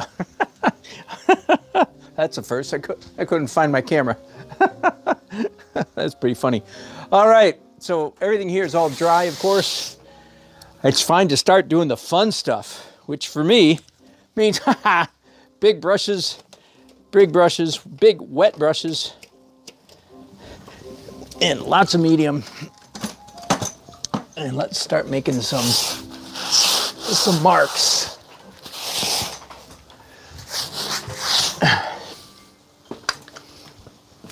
got a spray bottle around here. Here it is.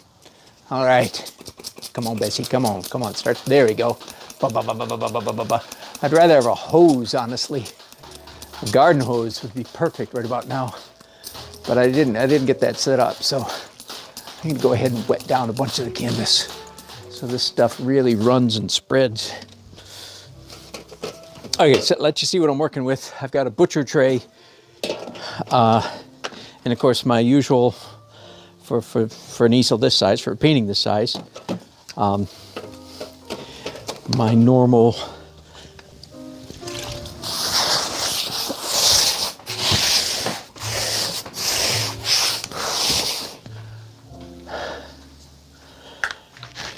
more water.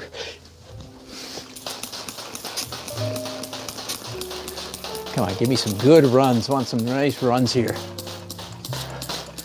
The next thing I'm going to do is pick up a couple rags. Really, actually, I've discovered they move the paint around actually better. This is why I like to paint big, ladies and gentlemen, because you can't do this on a small canvas. And it is, in fact, the beauty of the kinesthetic motion that all viewers will be able to see, you know, that a human being was here. That's all right. That a human being was here and made bold, confident, not confident, bold, I guess I'll stick with that word, movements. Now, a couple dripping wet rags. I want to make nice marks. Well, that goes without saying, doesn't it? Because what? Because the essence of good painting is making what? Interesting marks. So I don't have to tell you. Okay, now I'm going to make interesting marks. Right? You newcomers, maybe. None of you regulars. What am I doing? Anytime I approach the canvas,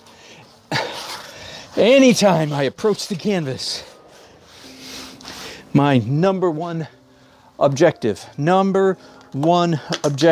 anytime I approach any canvas, number one objective, make interesting marks. Everything else is second to that. Well, there's some nice yellow.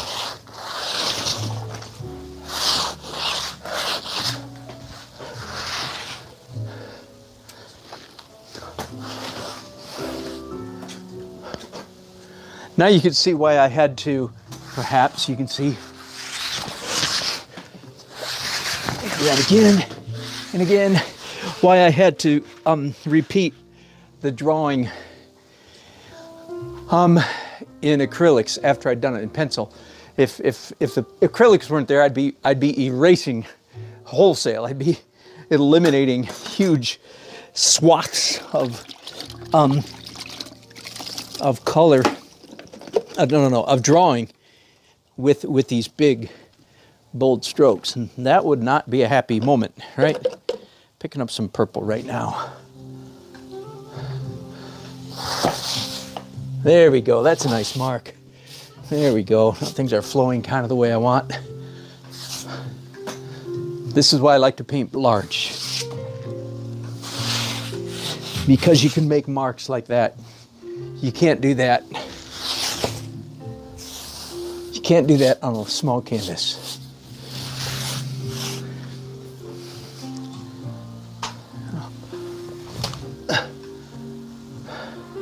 And people wonder why I've got paint all over my clothes. I'm kidding. Nobody wonders why I have paint all over my clothes. My grandchildren, they're so funny. Even the 2-year-old knows. He recognizes Big as clothes. Big as my name. He recognizes Big as clothes, even if I'm not wearing them. Because he says, paint. Got paint on him. Oh, I love it.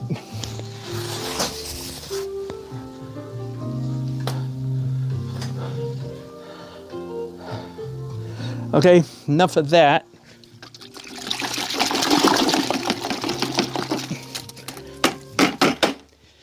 I just realized I don't have one of my tools out here forgive me just a second while I run into the house and get my water-soluble pastels. Yeah. Okay, be back in just a second. I'll talk to you while I'm going in the house hallway, front hallway, my studio. Got it, coming back now. Hallway, garage door, slam, there we go. All right, a new toy, 2 new toys here. Oil sticks and called water-soluble pastel painting sticks. I don't know how they're, or if they're any different from regular pastels, because, right, if you have regular pastels and you get them wet, what do you have? Wet pastels. Anyway, as far as I can tell, that's what I've got right here, but okay. Made by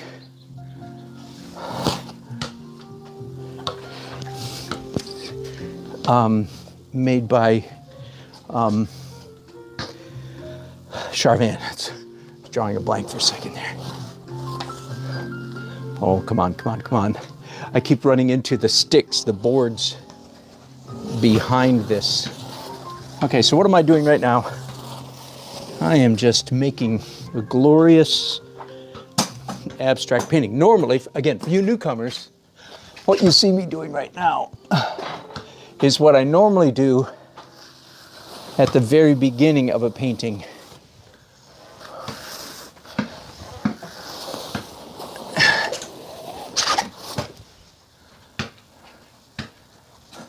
On a blank canvas. The only difference this time is that my canvas already has a drawing on it, right? And those pieces are so small I can hardly hang on to, but that's enough of those colors. That was kind of an aqua and a spring green. Let's switch over now to a bubblegum pink and a Chinese red, is what I would call these.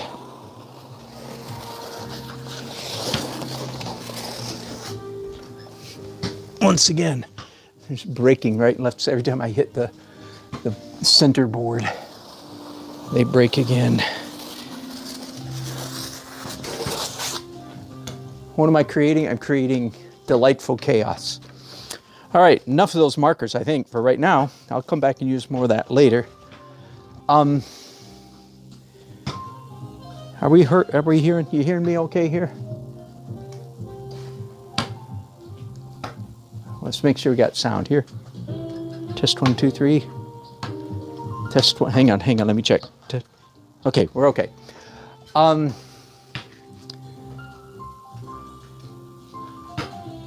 Normally now, after doing the abstract on a painting this big, the very next thing I would normally do would be white abstract. But I am on the verge of losing much of my detail here. I don't want that. After all the work I did to get the drawing up there, I don't want to obliterate it. That would be disappointing, shall we say. So I am going to do white, but I'm not going to do white abstract.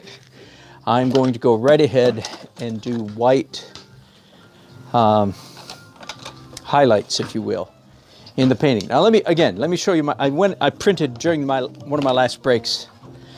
I printed the photograph and got it laminated because otherwise it's going to get spattered with paint if it's just a print, you know. And I also have here, this is important, I've painted this scene maybe a dozen times over the last 15 years, maybe 10, I don't know.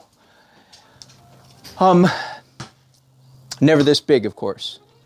And so I went into my archives and found my favorite painting, just my favorite. I've done many. My favorite that I've done, of the dozen I've done, this is one that I like. And I'm going to be using this. I'm going to be using this for my detail accurate reference, right? But I'm going to be responding to this for overall composition and so on and so forth. Color. I actually did this live at a fundraiser last year in about 2.5 hours, I think. Sold for $4,500, I believe. 30 by 40, something like that. Maybe not that big. Anyway, so that was a good fundraiser. And I painted it really fast, and it turned out really well. As I said, that's my favorite one at the moment. Okay, so I have here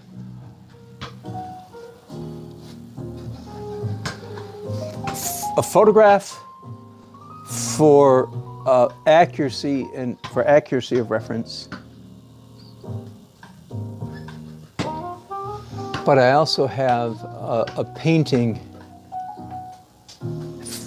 for a reference for decisions, art decisions, compositional decisions. So in a sense, that these two things are. I didn't do a thumbnail. I didn't do a notan. I didn't do a thumbnail. I didn't, as I would often do in this new era of huge paintings, I would typically do a study, a moderate-sized study. But not in this case. Why? Because I've already painted this scene, as I said, a dozen times. So this is my study. Does that make sense? All right, so I'm looking at both of these for reference.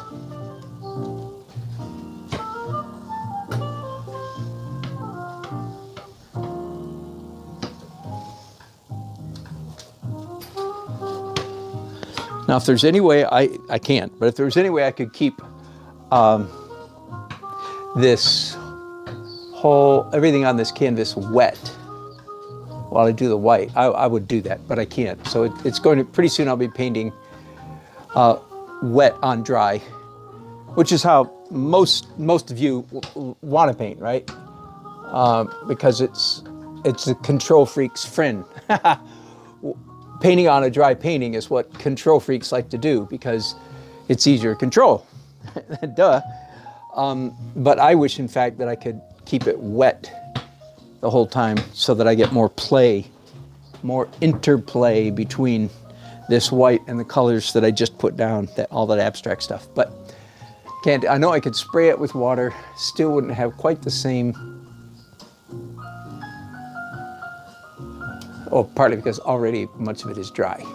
So I'm kind of stuck in that regard.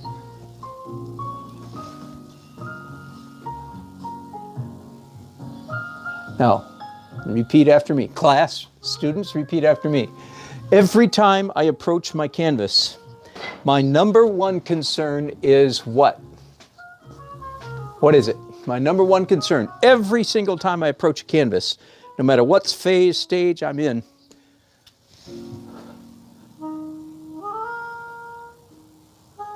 yes, to make interesting marks.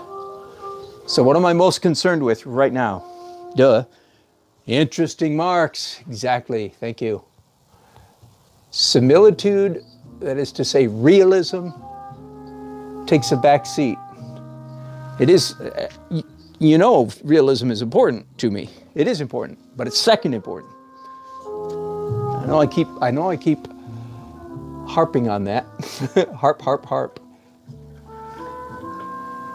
Because one of these days, we all going to get it. We all going to get it. Hey, while I'm on the subject, so again, just for any newcomers or for you old timers, same old principles and new words.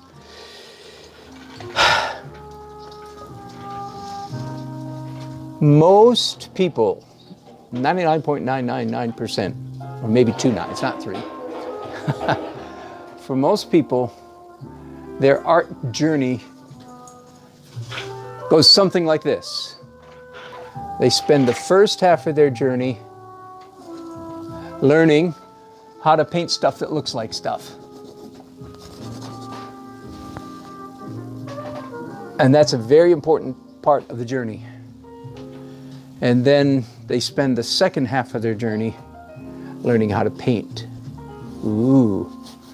First half, paint stuff that looks like stuff. Second half, paint.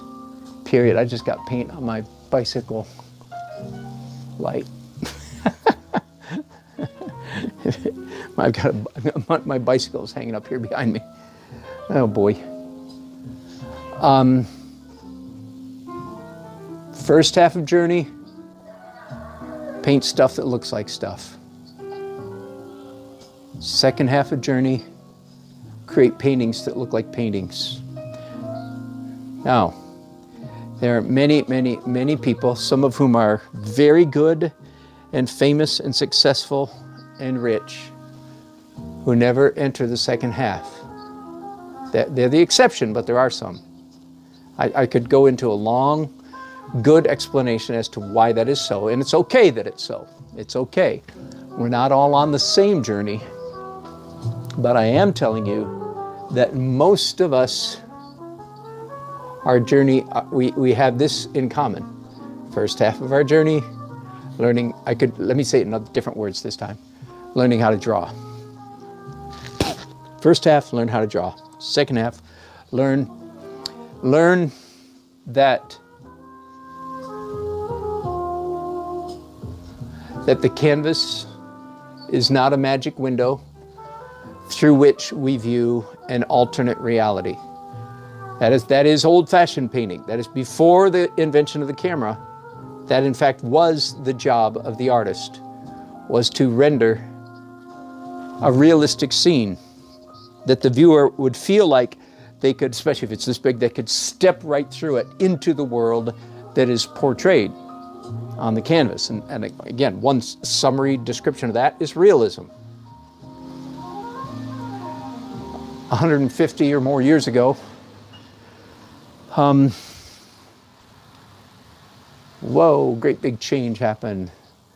Some rascal, Daguerreau over in France or something, some rascal invented a camera, completely usurped and overturned the artist's role in history. That's not the only thing that happened, but that is one of the big things that happened. So suddenly, the artist's job, well, I guess it wasn't suddenly, it was quite the upheaval, and as all upheavals in society, it took a while to filter down.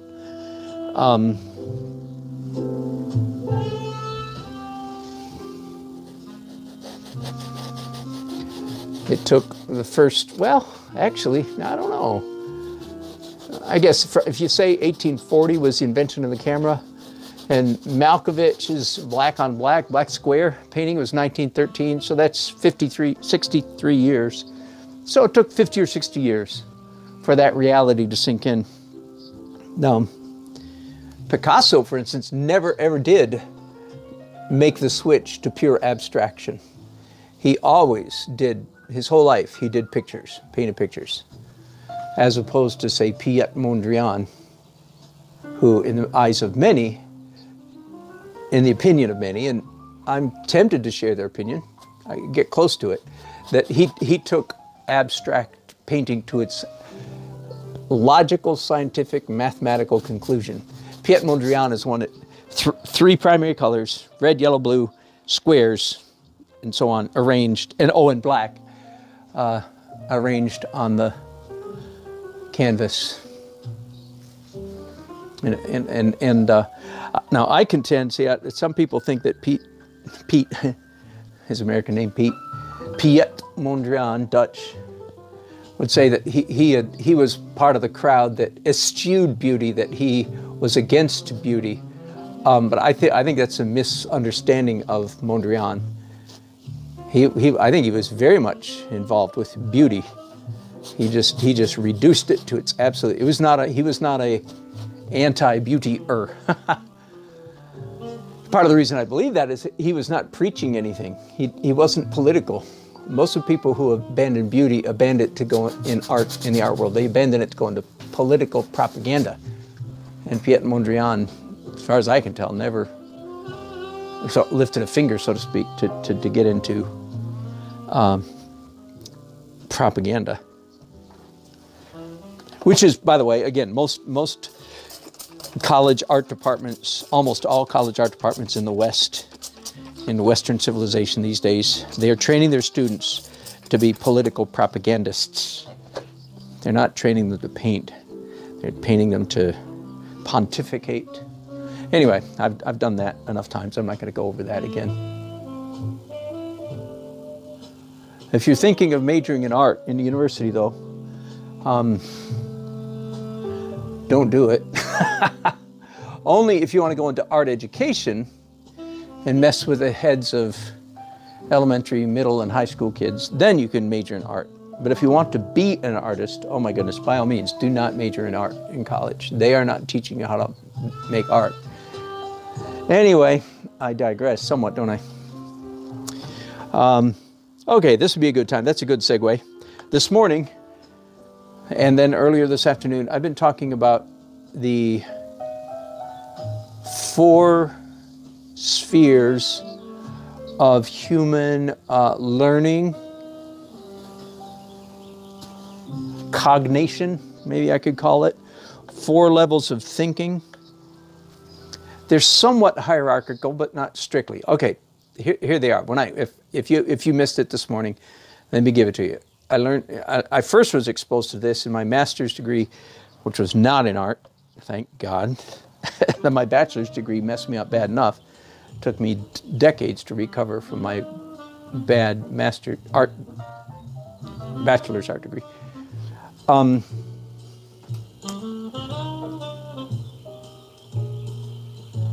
There are 4 levels. I'm going to say 4 levels of cognition, 4 levels of teaching, 4 levels of learning. This is something that teachers, people who teach the subject of learning, would be familiar with. Okay, 4 levels are knowledge, understanding, wisdom, and skill. Let me give those to you again. They are 4 levels of teaching, 4 levels of learning. They are knowledge, understanding, wisdom, and skill. Now, knowledge is knowing stuff. Understanding is deeper than that. It's knowing how to do the knowledge. Wisdom is deeper than that. It's knowing why to do, the how to do, the what to do. Knowledge is what to do. Understanding is how to do. I'm being overly simplistic. And wisdom is why to do. So this morning I've already spent quite a bit of time talking about the first 2, knowledge and understanding. And I've been goading you, art students, you have to move beyond knowledge. You have to start with knowledge. Ignorance is no shame in being ignorant, but there's shame in staying ignorant, okay? But you don't suffer from that. People in the West that's not what they don't want to stay ignorant. People in the West, they want to get informed. Our problems lie elsewhere, so to speak. I need some bigger brushes to do this down here, so I'll come back to that later. If I have 3 fingers, I actually have 4, but let's pretend I have 3. They are knowledge, understanding, and wisdom. And skill works in juxtaposition to those 3. These 3 go in order from shallow to deep. From shallow, I guess I should go this way. Shallow. Knowledge, understanding, wisdom. Skill is separate from those. And skill can be taught, skill can be learned. But it's only achieved through practice, through repetition. Skill is not, strictly speaking. I mean, you can speak of somebody having like mathematical skill or something, but that's loosely speaking. That's not really what skill is. Skill involves the literal movement of the body. Athletes and dancers and musicians. Those are 3 areas in our culture that focus exquisitely on skill. In the art world, I am, in fact, yes, exhibiting skill when I paint, in spite of my protests, because a lot of people think that art is a skill, and it is not. It's 99% between the ears, or 90% between the ears. 10% what's at the end of your arms, your hands. It's mostly, my art skill is using the term loosely, the way people use it when they're not speaking strictly. My art skill is mostly between my ears. But strictly speaking, skill has nothing to do with mind, has to do with body. It's moving. And so in the art realm, the kind of art that is extremely, like dancing, like musicians, like athletes, is all about skill, is calligraphy. Calligraphers are skill, movement of the body.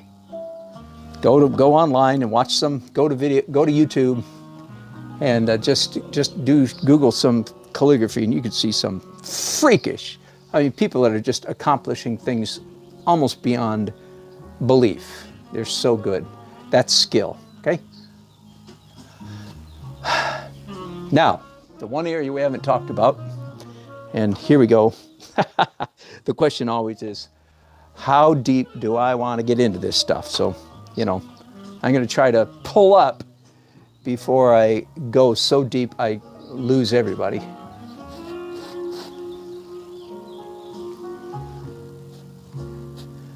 Knowledge is knowing what to do. Understanding is knowing how to do it.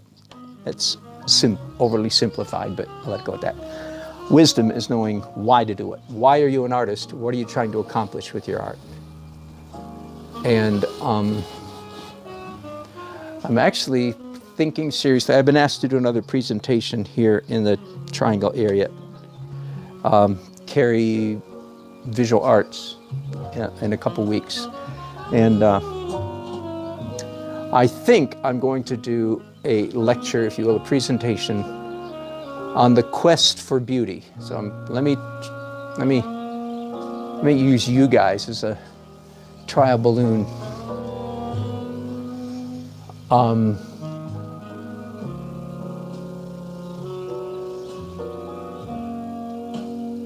Again, I don't know how many people, how many artists even care. I've spoken to my fellow visual artists several times over the years about subjects like this. For instance, I would say to them, how do you explain, my fellow artists, people like me who are trying to do ostensibly, evidently, apparently beautiful paintings, and yet when you go into the, like in my case, the North Carolina Art Museum, everything you see there in the contemporary section, in the modern section, is decidedly not beauty. In fact, I would say if you get the impression that they're against beauty, then your impression is correct. They are actually at war with beauty. I don't know if you know that or not. A lot of people don't. Anyway, a lot of my fellow painters just don't care at all to enter that fray, and they just say, whatever, to each his own. And that's all right. There's some people, that's their calling, gifting, purpose in life. They're not called, as I think I am, and I might be kidding myself, to answer such difficult questions.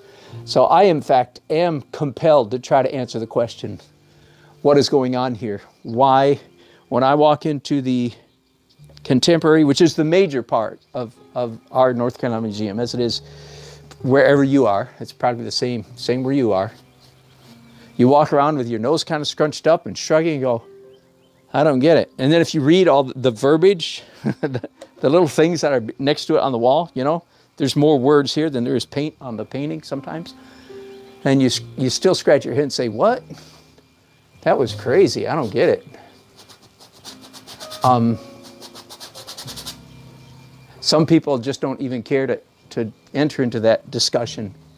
I am one of those who does care to enter into discussion and try to come up with understanding. So, and it's related to the subject of wisdom. Why do I do what I do? Okay, so I do what I do.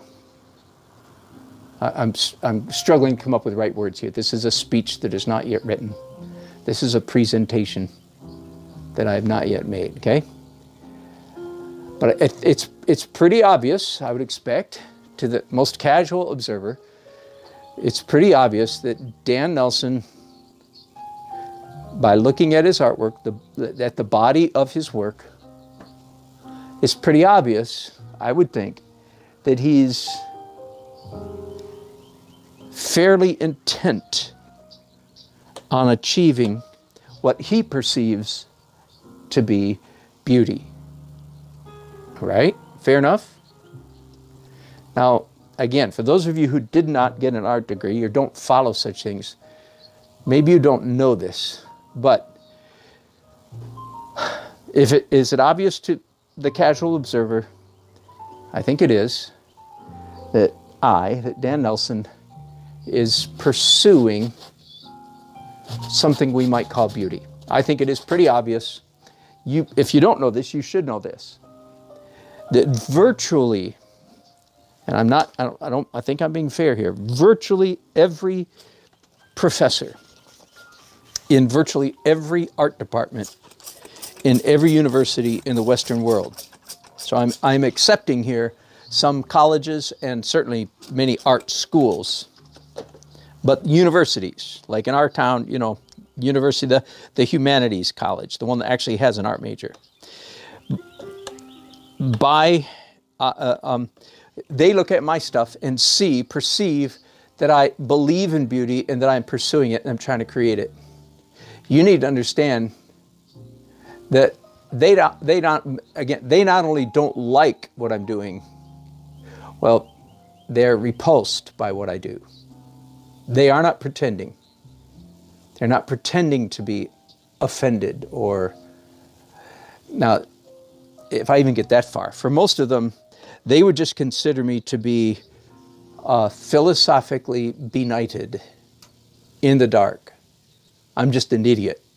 And again, I'm not, this is not like I'm not feeling sorry for myself. Quite the contrary, I feel sorry for them. But, and some of you don't even know that. You're kidding, right? No, I'm not kidding. No. The likelihood, like in fact, a couple years ago, just for kicks and giggles, I applied to an adjunct art professorship at a community college 2 miles from my home. And of course I didn't get accepted. Because they would look at my stuff and say, gag, throw up, stick ice picks in my eyeballs. I can't stand this stuff. I know, isn't that funny? So how'd we get to that point? Okay, so that's just sort of an aside. And again, that's for some of you people. I'm always amazed when I find people that don't know that that's the case. Like, you know, I sat around in a living room. They a couple years ago, they invited me to speak, and I spoke on sort of the realities of the art community, the art world, and most of them were clueless and completely aghast.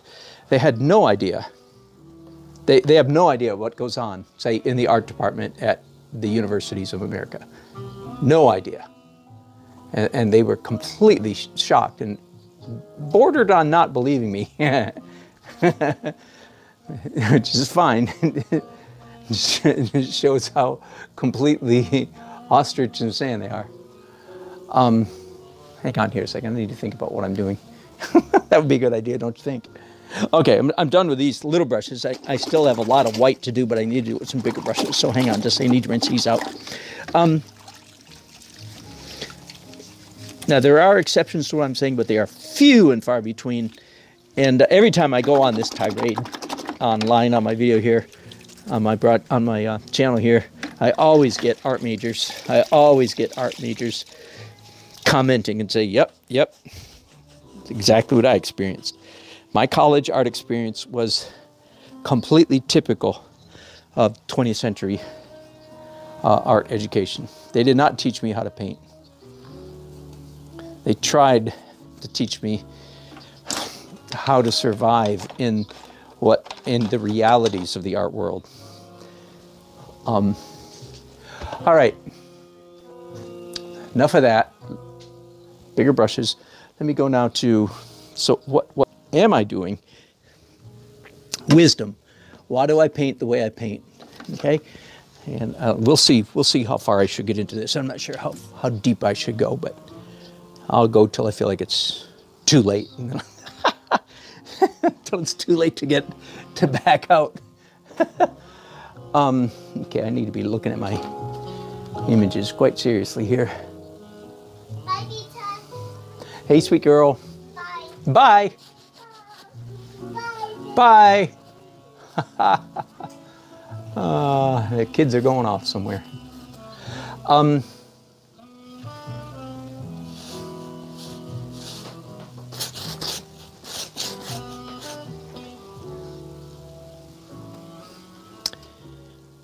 Why do I paint beautiful? Okay, because, and it's pretty obvious, I would think, before I even say a word, if I believe in beauty, then in a way, one label you'd have to put on it, that in some sense, I believe in the metaphysical. That is to say, I believe there's something beyond the mere physical.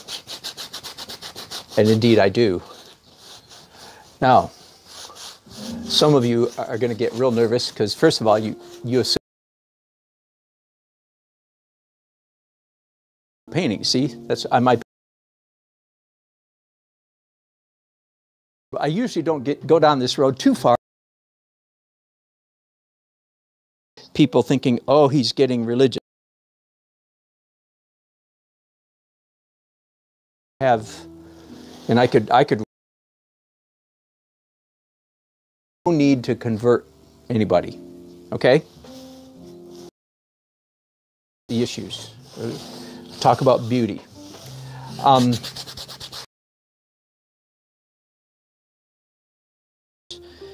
Or even a deist. You can be a secular evolutionist. You can be a secular evolutionist, atheistic evolutionist.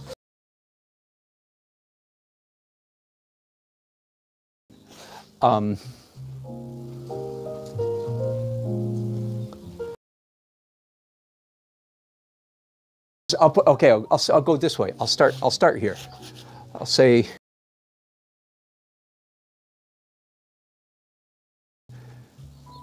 evolutionary, so to speak, human beings, they will not evolve to their next level of consciousness. So I believe that human beings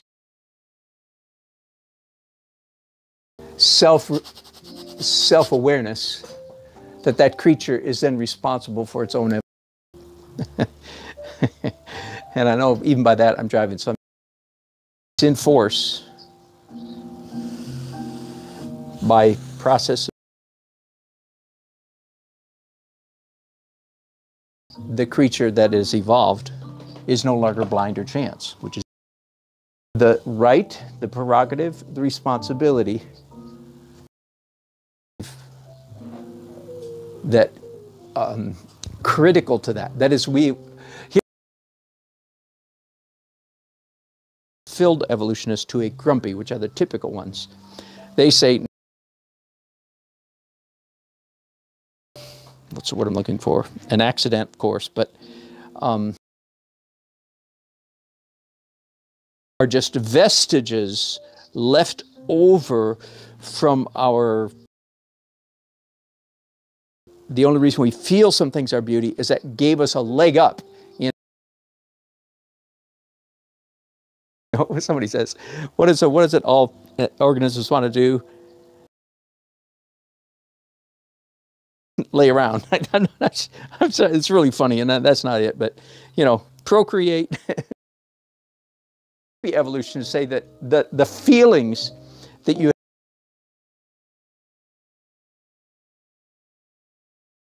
is perceived by you to be beautiful is because that helped our forebears find. We're alarmed, and so on. Do you see what I mean?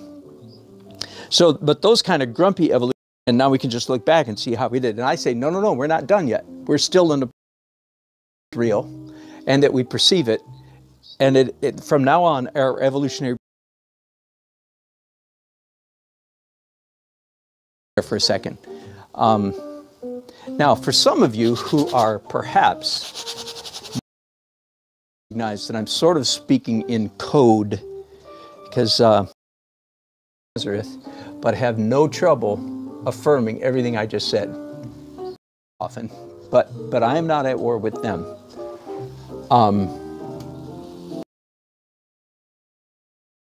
Is real, can be defended from an evolutionary point of view, and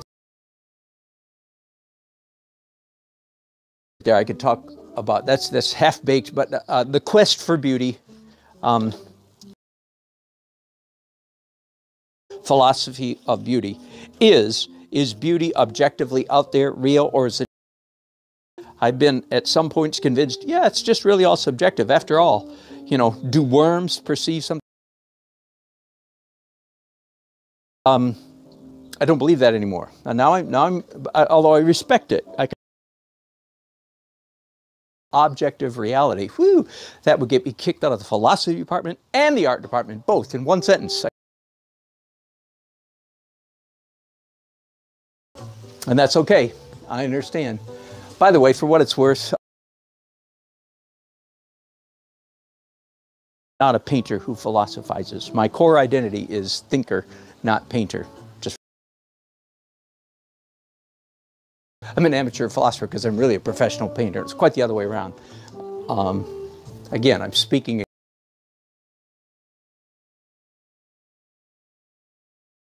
not art, philosophy and history.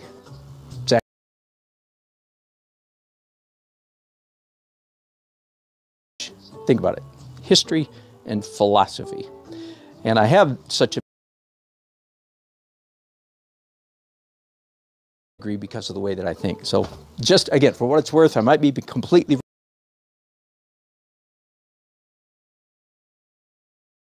the academy. I know what the university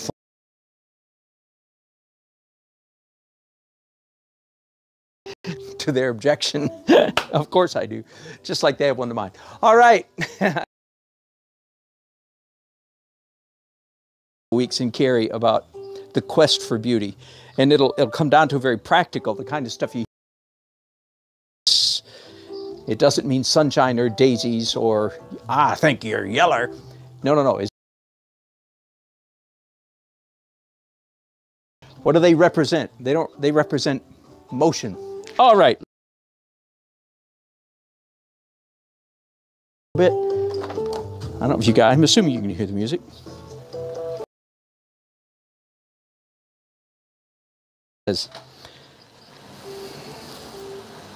Okay, right says I got to check my voicemail. I'll do that, right?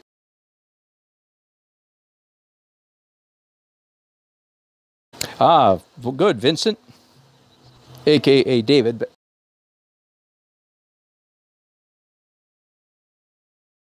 Dan, if you won a large amount, like if I won a bunch of money, where would you go to find that one art? I hate to be predictable, but I mean, I think if I, but without thinking too deeply, it would be Rembrandt. European, at the same time that Florence and Italy was blowing up.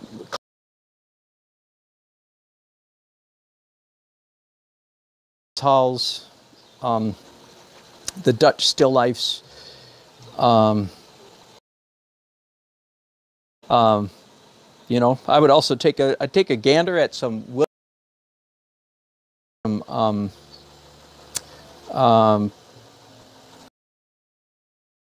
go.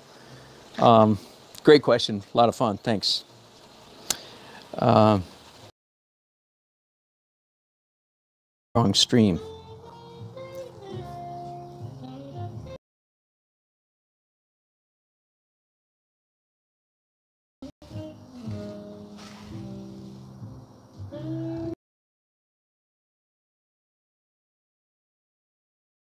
I'm trying to see right now if we have good connectivity. But I'll start painting anyway. So that all the white stuff I did is rainy outside, so my acrylics are drying extremely slowly.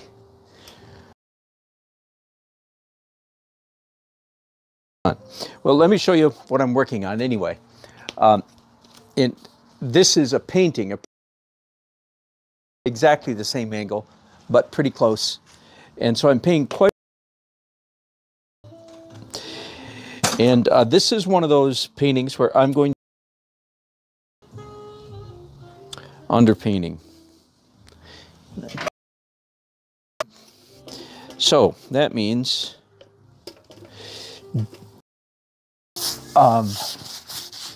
Hard to talk sometimes in paint. Under my blue sky. Now this, for the last year, complementary underpainting, you know, pink or yellow or something underneath the blue sky. Policy, more regular, that anytime that I do a pink underpainting,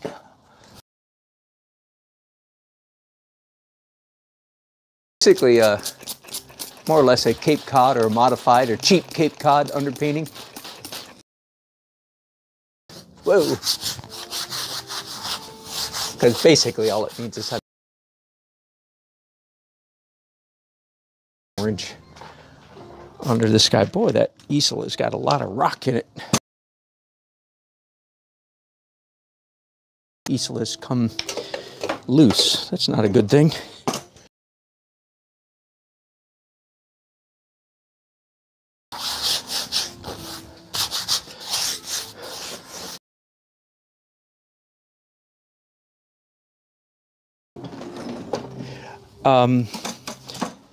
I'm going. Did not do a study for this particular painting. It's already in the last 15 years. So I just went into my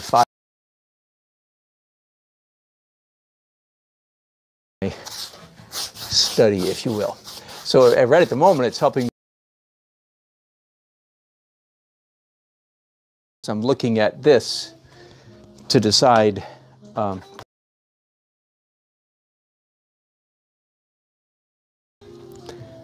right, I think it looks to me, yeah.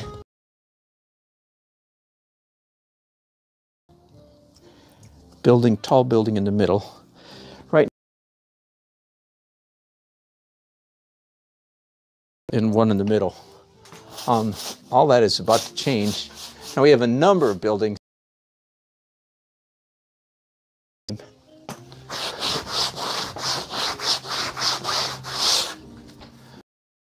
Evidently some white acrylic that is still, after all this, after that hour-long wait. Not like, so by my wet paint picks up the wet white. Okay, well, I might not be able to get as much done here as I had thought. Minimum, perhaps I can get away with it, but copy, imitate my approach to painting. Do not do that. Don't even mess with it. I feel like that just picked up some wet and dragged it down. That's because I'm very familiar with what I want it to look like. If you're not familiar, it's not dry, would completely torpedo your painting. The white absolutely has up there, and I know what I'm aiming for. Does that, again, looking at the, and according to my observations there, yeah, all of this should be right. Okay, so anytime that you're painting on top of the pencil lines, they do smear. So usually you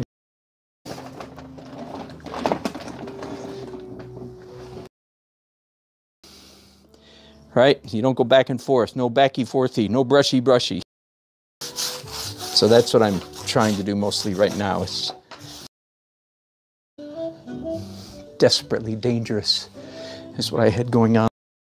All of these, here, hang on a second, let me show you my,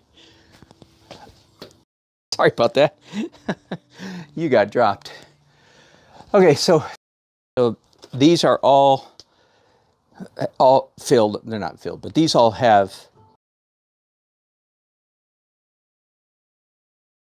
medium, about 60-40, 60 parts medium, 40 parts paint. Has 90 parts paint.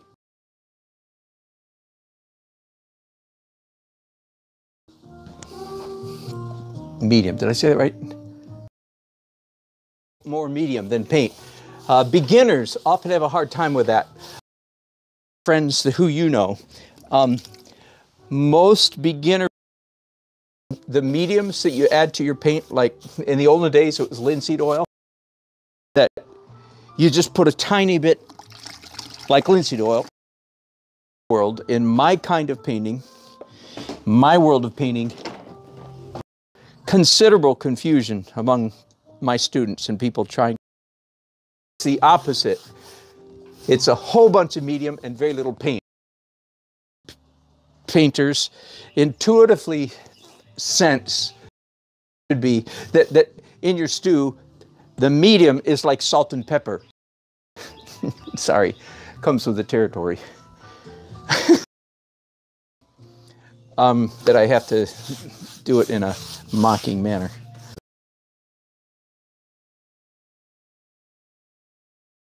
Drift, way more medium. One of the biggest mistakes that beginners glaze.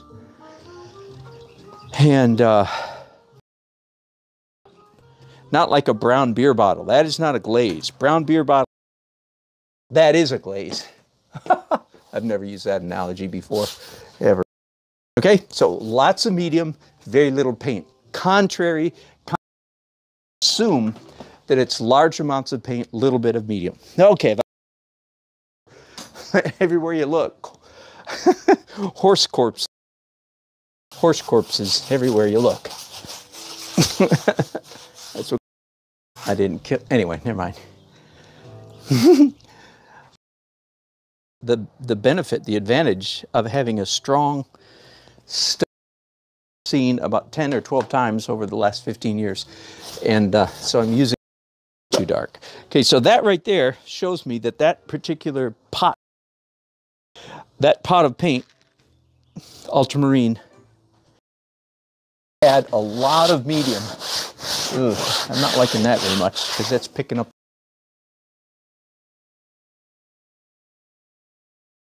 Happens, you keep working with it, not killing. Goal is interesting marks always.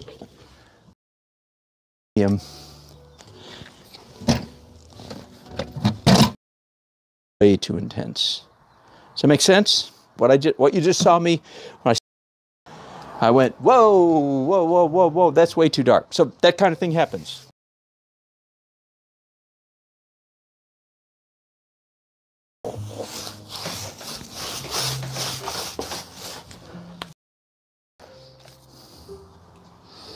And again, it's like, then paint.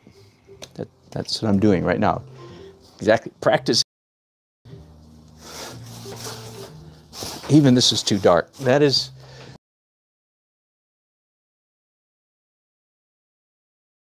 There. That is not a glaze. That is a coat of paint. Okay? I've never used that now. That's like a brown beer bottle. But the brown of a beer bottle is way too dark.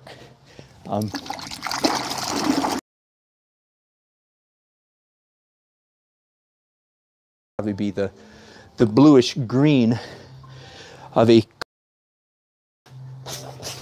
Are you with me? That is one of the most common.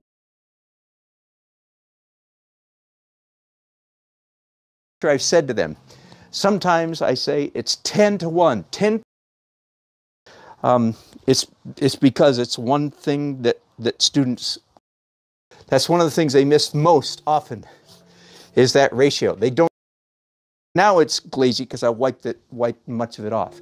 But the stuff I was, then again, on the other hand, I've had students who, and I keep my poker face on, say, and some, they have it so watered down, like there's barely too pale, right? But I always commend those students in the opposite direction. So congratulations to you. Some people who just seem to never be able to get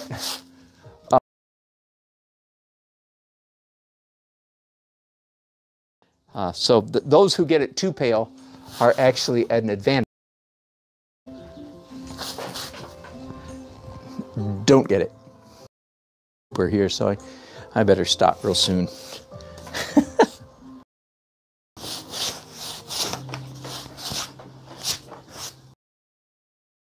I believe I'm going to call it a day. And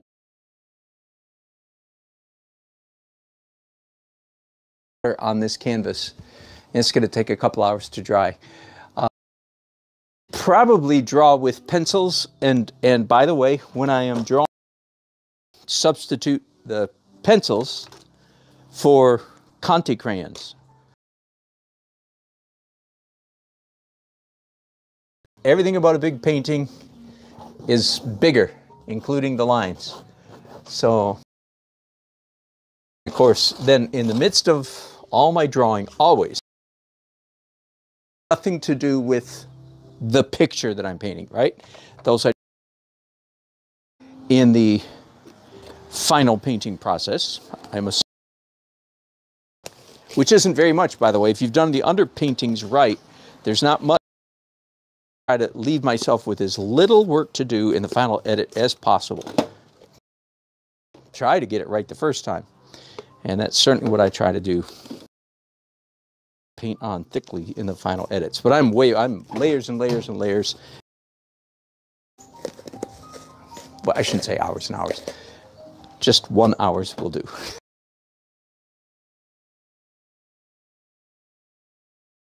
Other things here in a little while. But I'm happy with it. That's a glorious, chaotic. Off my stream. I will tell you, in my garage, and I have jerry-rigged the hell out of my tech. An hour. So anyway, thank you for your warning, but